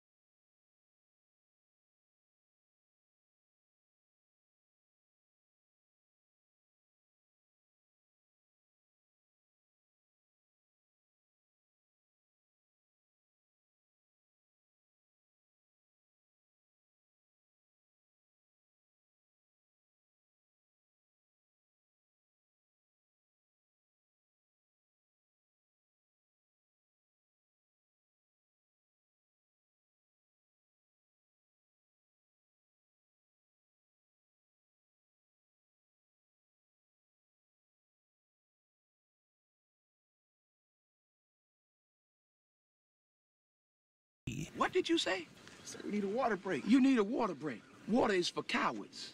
Water makes you weak. Water is for washing blood off that uniform, and you don't get no blood on my uniform. Boy, you must be outside your mind. 93.5 and 107.5, The Fan. Hey, welcome back. Twin Peaks. We are in Greenwood today on a Bud Light Blue Friday. Thank you very much for joining us. Got 8 pair of Jaguars Colts tickets to give away. I see the awesome Emax has made it in today. Devin's the on-site engineer. Graham's in for James today, back in the studio. Graham, thank you very much for doing what you're doing. Busy show so far. Don Fischer, voice of the Hoosiers. Bob Lovell, Indiana Sports Talk. Mike Wells, ESPN Radio. Melvin Bratton, who not only is a former both NFL and Miami collegiate running back, but also the representation of Anthony Richardson. Talked to Melvin about that and more a little bit earlier. And JP Shadrick from, the Jaguars Radio Network and so much more. Writes for them on their website and all that. JP just joined us. Again, if you missed any of it, 1075thefan.com. And you can find that via podcast. Chris Hagan of Fox 59's with me. I'm JMV inside the lounge via YouTube Live. You can see me as well. Twin Peaks, where we're looking for you on this Friday night. In fact, the 4th Friday night of the high school football season. So, again, drive safely and enjoy the time if you're heading out to a high school football game coming up later on tonight. Joining us now, a familiar voice. You remember him from this show.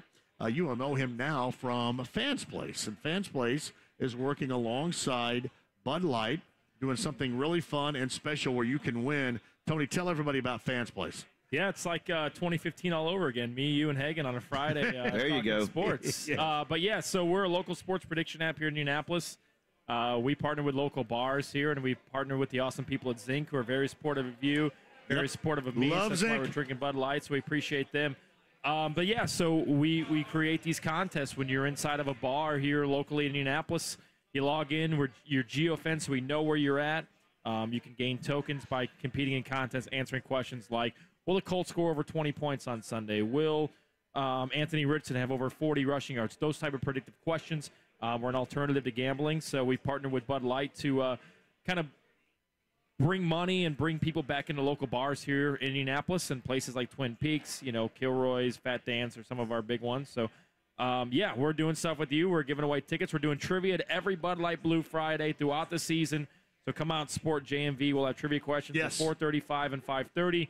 We'll give you tokens. You can turn those tokens in for cash back at your favorite restaurants, your favorite bars here in town, local sports card shops, by answering those questions. So, free ticket. We're giving away tickets. Bud Light's got a lot of tickets to give away. We got tickets to give away through the app. Bud Light's one of our best, is our sponsor. We appreciate them and everything that Zinc does for us.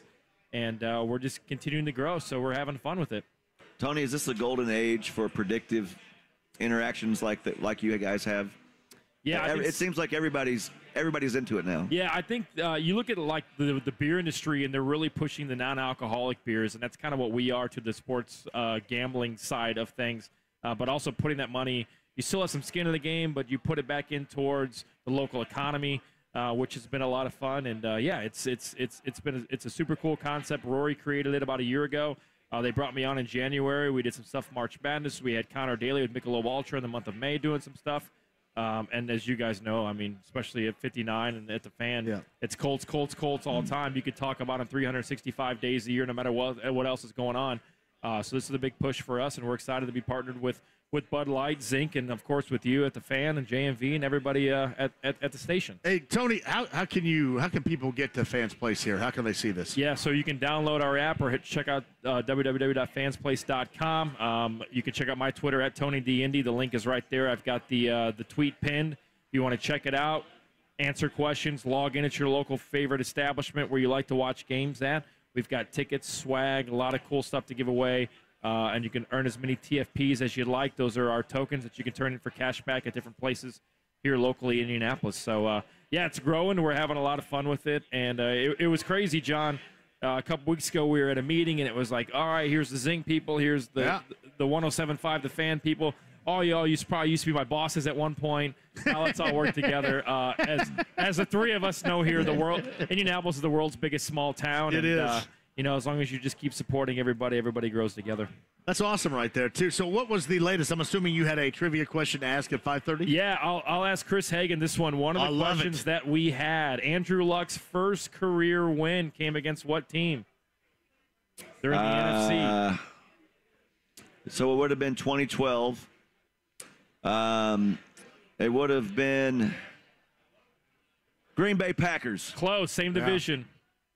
So they kicked off the season. Andrew Luck's first game was against the Bears. They lost to the Bears. Yeah. And then the next week, they knocked off the Vikings, the Lions, the Vikings. Like I said, the Vikings. Yeah, because the Lions was the Donnie Avery game. The Lions was the Donnie. Yeah, because they were. Were you in Vegas with us? Because Bix and I were in Vegas for that game. Yeah. The Colts were Sky Point to Bixie, man. We miss it. Yeah, they were 1-2 when Chuck got sick. Yeah. And in that game, they were playing the Packers at home. Yep. And that was the Orange Glove Reggie Wayne game. Yeah, they upset the Packers. So I forgot about that. That Vikings game was also a home game. Yeah, so that was their first one. What was their final record that year? 4-12? No, 11-5. 11-5. Oh, yeah, the first year. Yeah, they ended up going to the playoffs. Yep. Hey, would Donnie Avery be the best wide receiver on this team right now? Close to it. I know Donnie Avery. We went to do open availability one time on a Wednesday, and he had himself squeezed up in his locker like this, and he was asleep. Yeah, it was like you go in there and do all the interviews, and everybody's like, "What's he doing?" And I said, "I think he's asleep." Well, so we shook him awake to talk to him. We talk about hindsight being 20/20. When I was doing some of the questions for the Fans Place contest today, I was going through some of the picks for the Colts over the last 10, 20 years. And obviously now it's easy to say, and you look back, the guy went to Clemson compared to going to FIU, but it still shocks me today that Dwayne Allen was picked before T.Y. Hilton. Then you look at the career that T.Y. Hilton had at the Colts, and then obviously Dwayne was great for a while, especially here locally. And then he went to New England. Nobody ever heard from him. Yeah, they went Luck. They went Fleener. They went Dwayne. Yeah. They went T.Y. They went Vic Ballard, Mississippi State Bulldog. They go Fleener before Dwayne in that draft?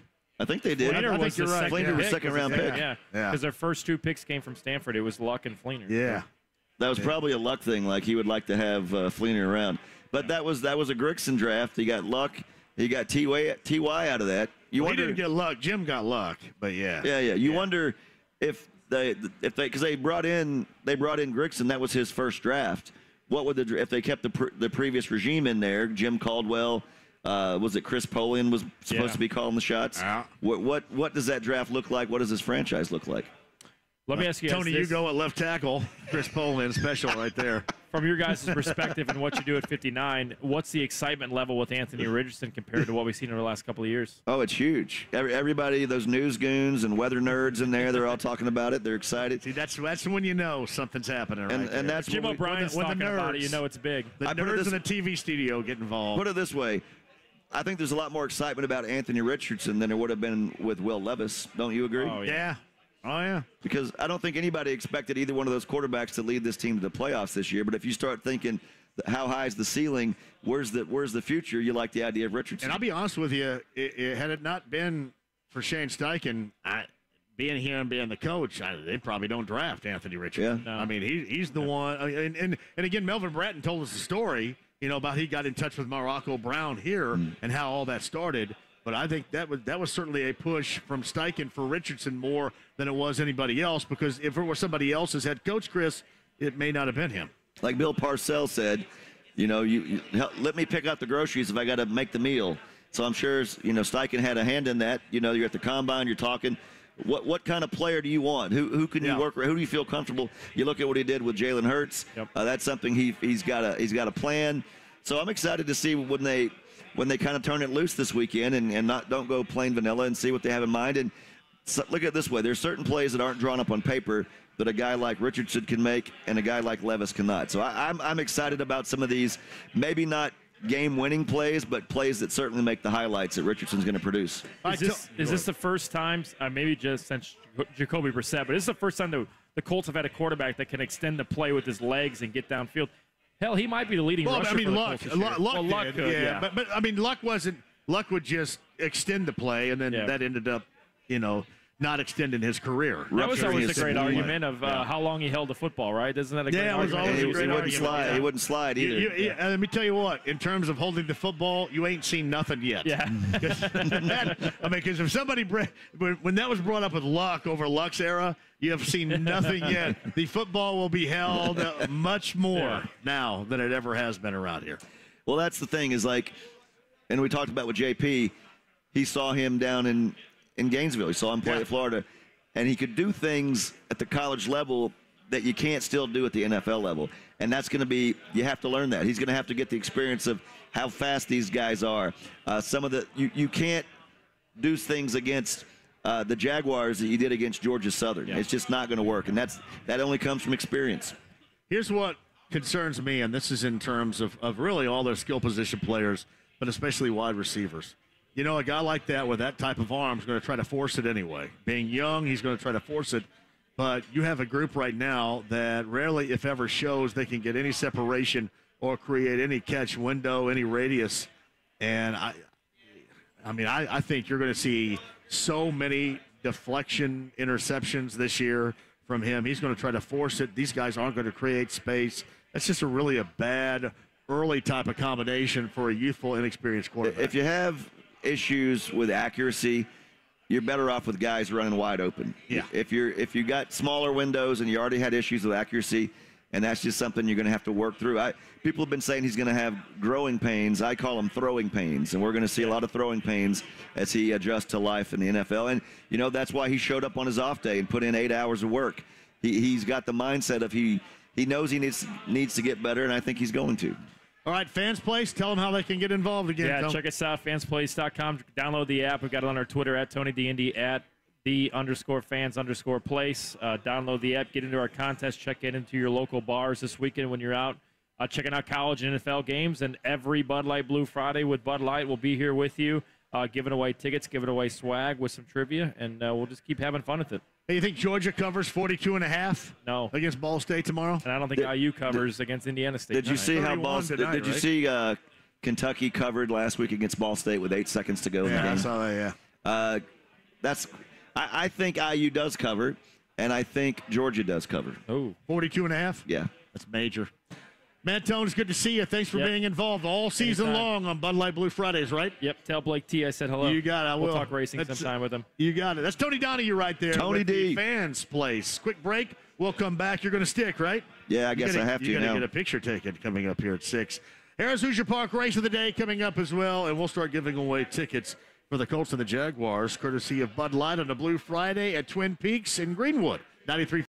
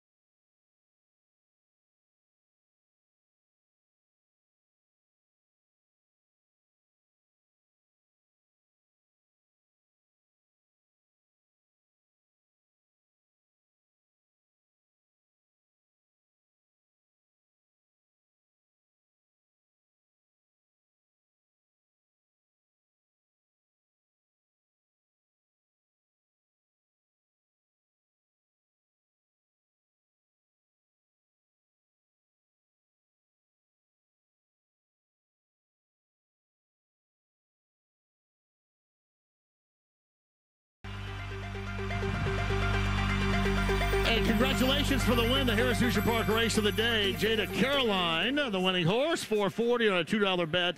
$2 exact, $5, the 50-cent trifecta, $6.50. Your Harris Hoosier Park race of the day. The winner gets 50-50 in betting and dining. Harris Hoosier Park Racing and Casino in Anderson. What do you guys got going on 59 Sunday, Chris? Actually, on CBS 4, Blue Zone, 11:30 a.m., and then we'll have John from somewhere on the planet on Sunday night at 10:30. Maybe with Pearl Jam. You never know. To be JMV Takeover tomorrow night, 6 until midnight on B105.7. All right, here's what we're going to do. We'll stop down. We'll come back and do some Colts Happy Hour. Don't go anywhere. We're going to start here at Twin Peaks on a Bud Light Blue Friday, giving away Colts Jaguars tickets. That's next. 93.5 and 107.5 The Fan. Don't go away.